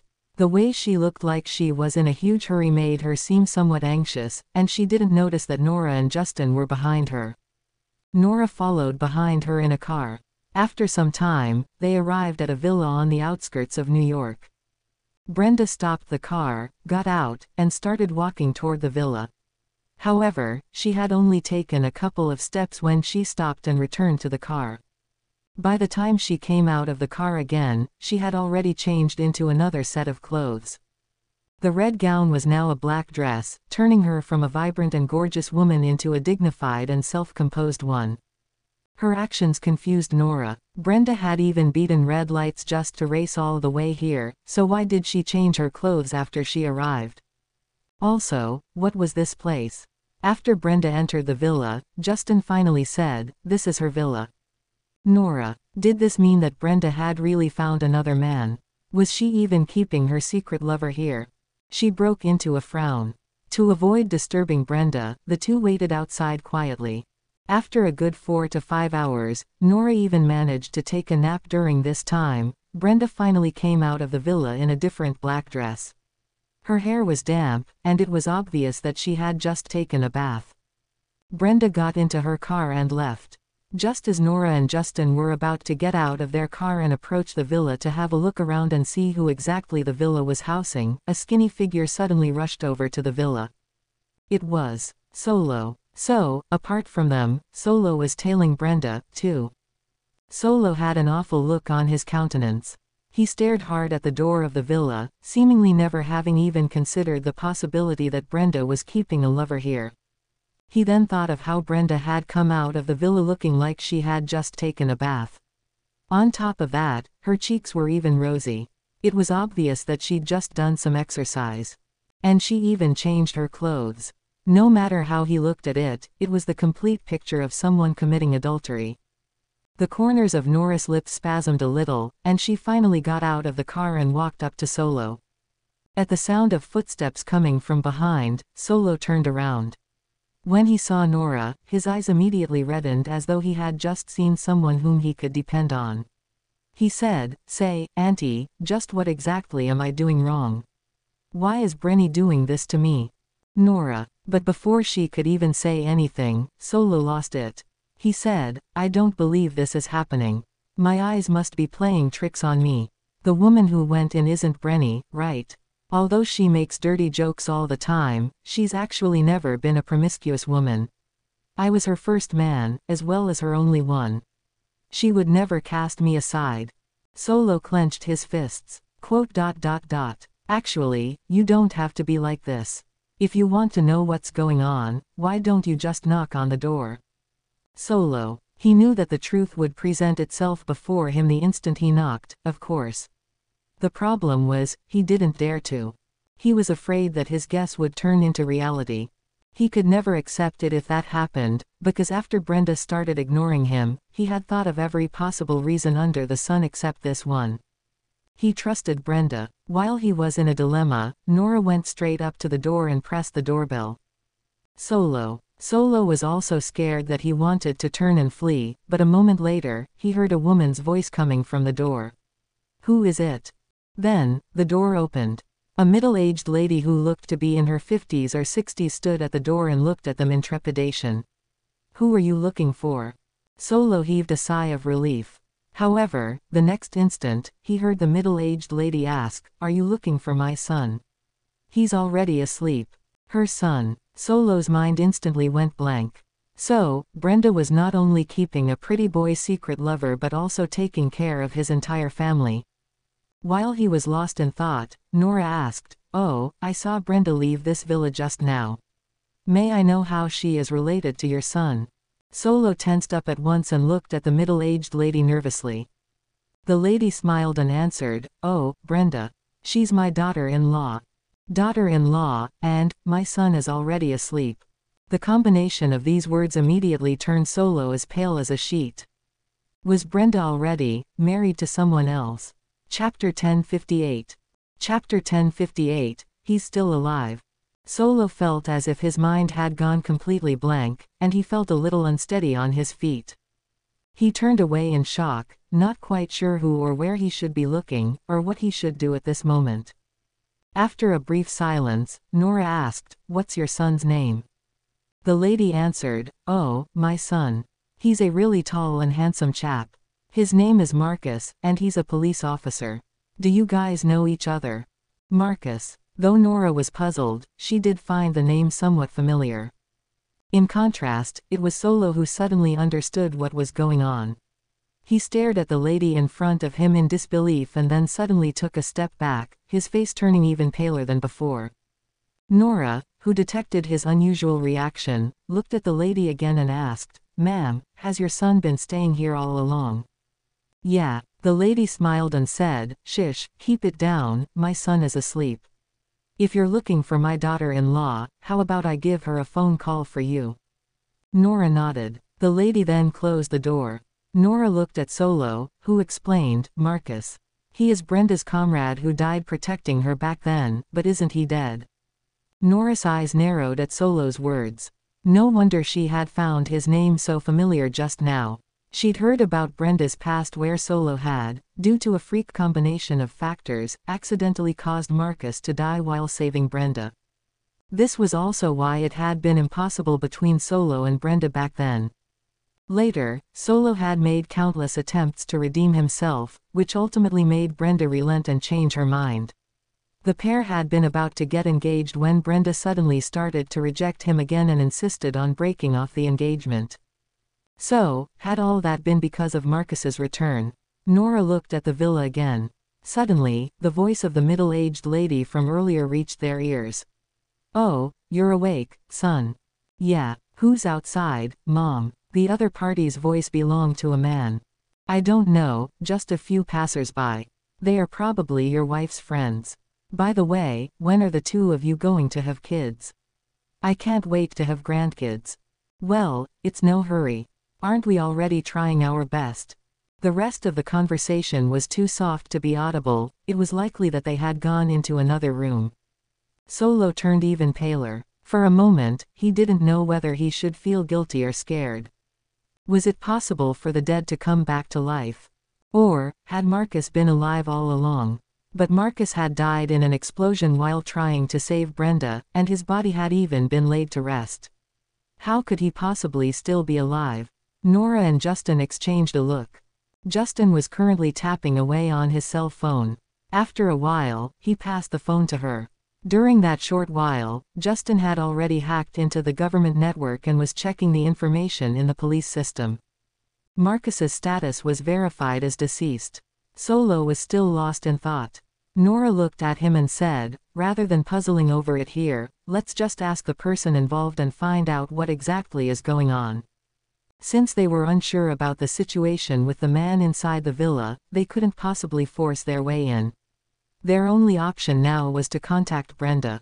Nora called Brenda, who answered right away. She sounded rather tired. "Hi, Nora, what's up?" Nora asked, "What on earth is going on with Marcus?" Brenda fell silent. Nora looked at the villa. "We're outside the villa right now. If you don't explain what's going on, I can't promise you that Solo won't force his way in." The moment she said that, Brenda immediately panicked and said, "Don't. I'll come back right away. No, wait, let's meet at the cafe at the entrance of the neighborhood instead." Okay. After hanging up, Nora and Justin took the despondent Solo with them and went to the cafe. As soon as they entered, they saw Brenda racing over in the car. She entered the cafe immediately after she parked. Solo had already gotten up from his seat and was looking at her in shock. "What on earth is going on, Brenny? Is Marcus still alive?" Chapter 10:59 The Truth. A hesitant look formed in Brenda's eyes when she saw Solo. A moment later, she lowered her gaze and suddenly said, "Come with me, guys." Then, she headed straight toward the villa. The group followed after her. Brenda took out a card key, swiped it at the entrance, and opened the door. When Nora and the others saw how well she knew her way around the house, they couldn't help but exchange a look with one another. From the looks of it, Brenda often came over. It was likely she treated the villa as her home. After Brenda entered, the middle-aged lady from earlier appeared. When she saw Brenda and the people behind her, she smiled and said, "You're back, Brenda. They must be your friends. Here, make yourselves at home. I'll get you guys some coffee." Without giving them a chance to refuse, she went into the kitchen and began to boil some water. Brenda pointed to the sofa and gestured for them to have a seat. Then, she entered the kitchen and said, "Let me do it, Mom." Solo's heart sank. Brenda had called her, Mom. And she had even been so natural when she did it. He clenched his fists. However, the lady frowned and said, Shoo. Go and keep the guests company instead. Mom can handle all these just fine." She ushered Brenda out of the kitchen and then said with a smile, "I'll go up and wake Marcus. How can he continue sleeping when there are guests in the house? Geez, I'll get him to go get some nice little snacks or something." Brenda's expression turned a little nervous. However, she didn't say anything. The lady then went up the stairs and pushed the door to the master bedroom open. She called out, "Hey, Marcus. Go out and get some snacks. We have guests in the house." A man's voice was then heard coming from the second floor. "All right, Mom." The lady then came back down and continued making coffee. When Solo heard the voice from the upper floor, his expression turned even more awful. Moreover, it sounded like the voice had come from the master bedroom. Solo got onto his feet to charge upstairs. His fists clenched again and again, but he ultimately forced himself to resist the urge. He didn't want to make things difficult for Brenda. If Brenda really was already married, he didn't want to break up her family. As though all the strength in him had suddenly left him, he sat back down on the sofa. At this point, the lady had finished making the coffee and brought it over. She said, "You guys are Brenda's friends, right? You should talk some sense into her. She's already in her 30s. It's about time she considers having kids." Solo lowered his gaze. At this point, the lady suddenly looked at the stairs and got up. "Why isn't Marcus here yet? I'll get him." She then went up the stairs again. However, a short while later, she suddenly screamed. Brenda rushed up the stairs anxiously. Nora and Justin followed closely behind her. Solo was the only one who stayed where he was. However, after hesitating for a moment, he still decided to follow them upstairs. When Nora arrived on the upper floor, she noticed that the door to the master bedroom was ajar. The lady's voice could be heard coming from within. Marcus, Marcus, what happened? Quick, get the doctor here. Nora rushed into the room immediately. She was a doctor and could save the patient in times of emergency. But when she went in, she saw the lady collapsed on the floor. Brenda was squatting beside her and pulling her arm. Mom, it's okay, it's okay. Marcus is fine. No, he's not. Doctor, doctor, the lady screamed. Nora quickly stepped forward and said calmly, I'm a doctor. What's wrong? As soon as she heard Nora, the lady grabbed her hand and said, please, save my son. Save my son.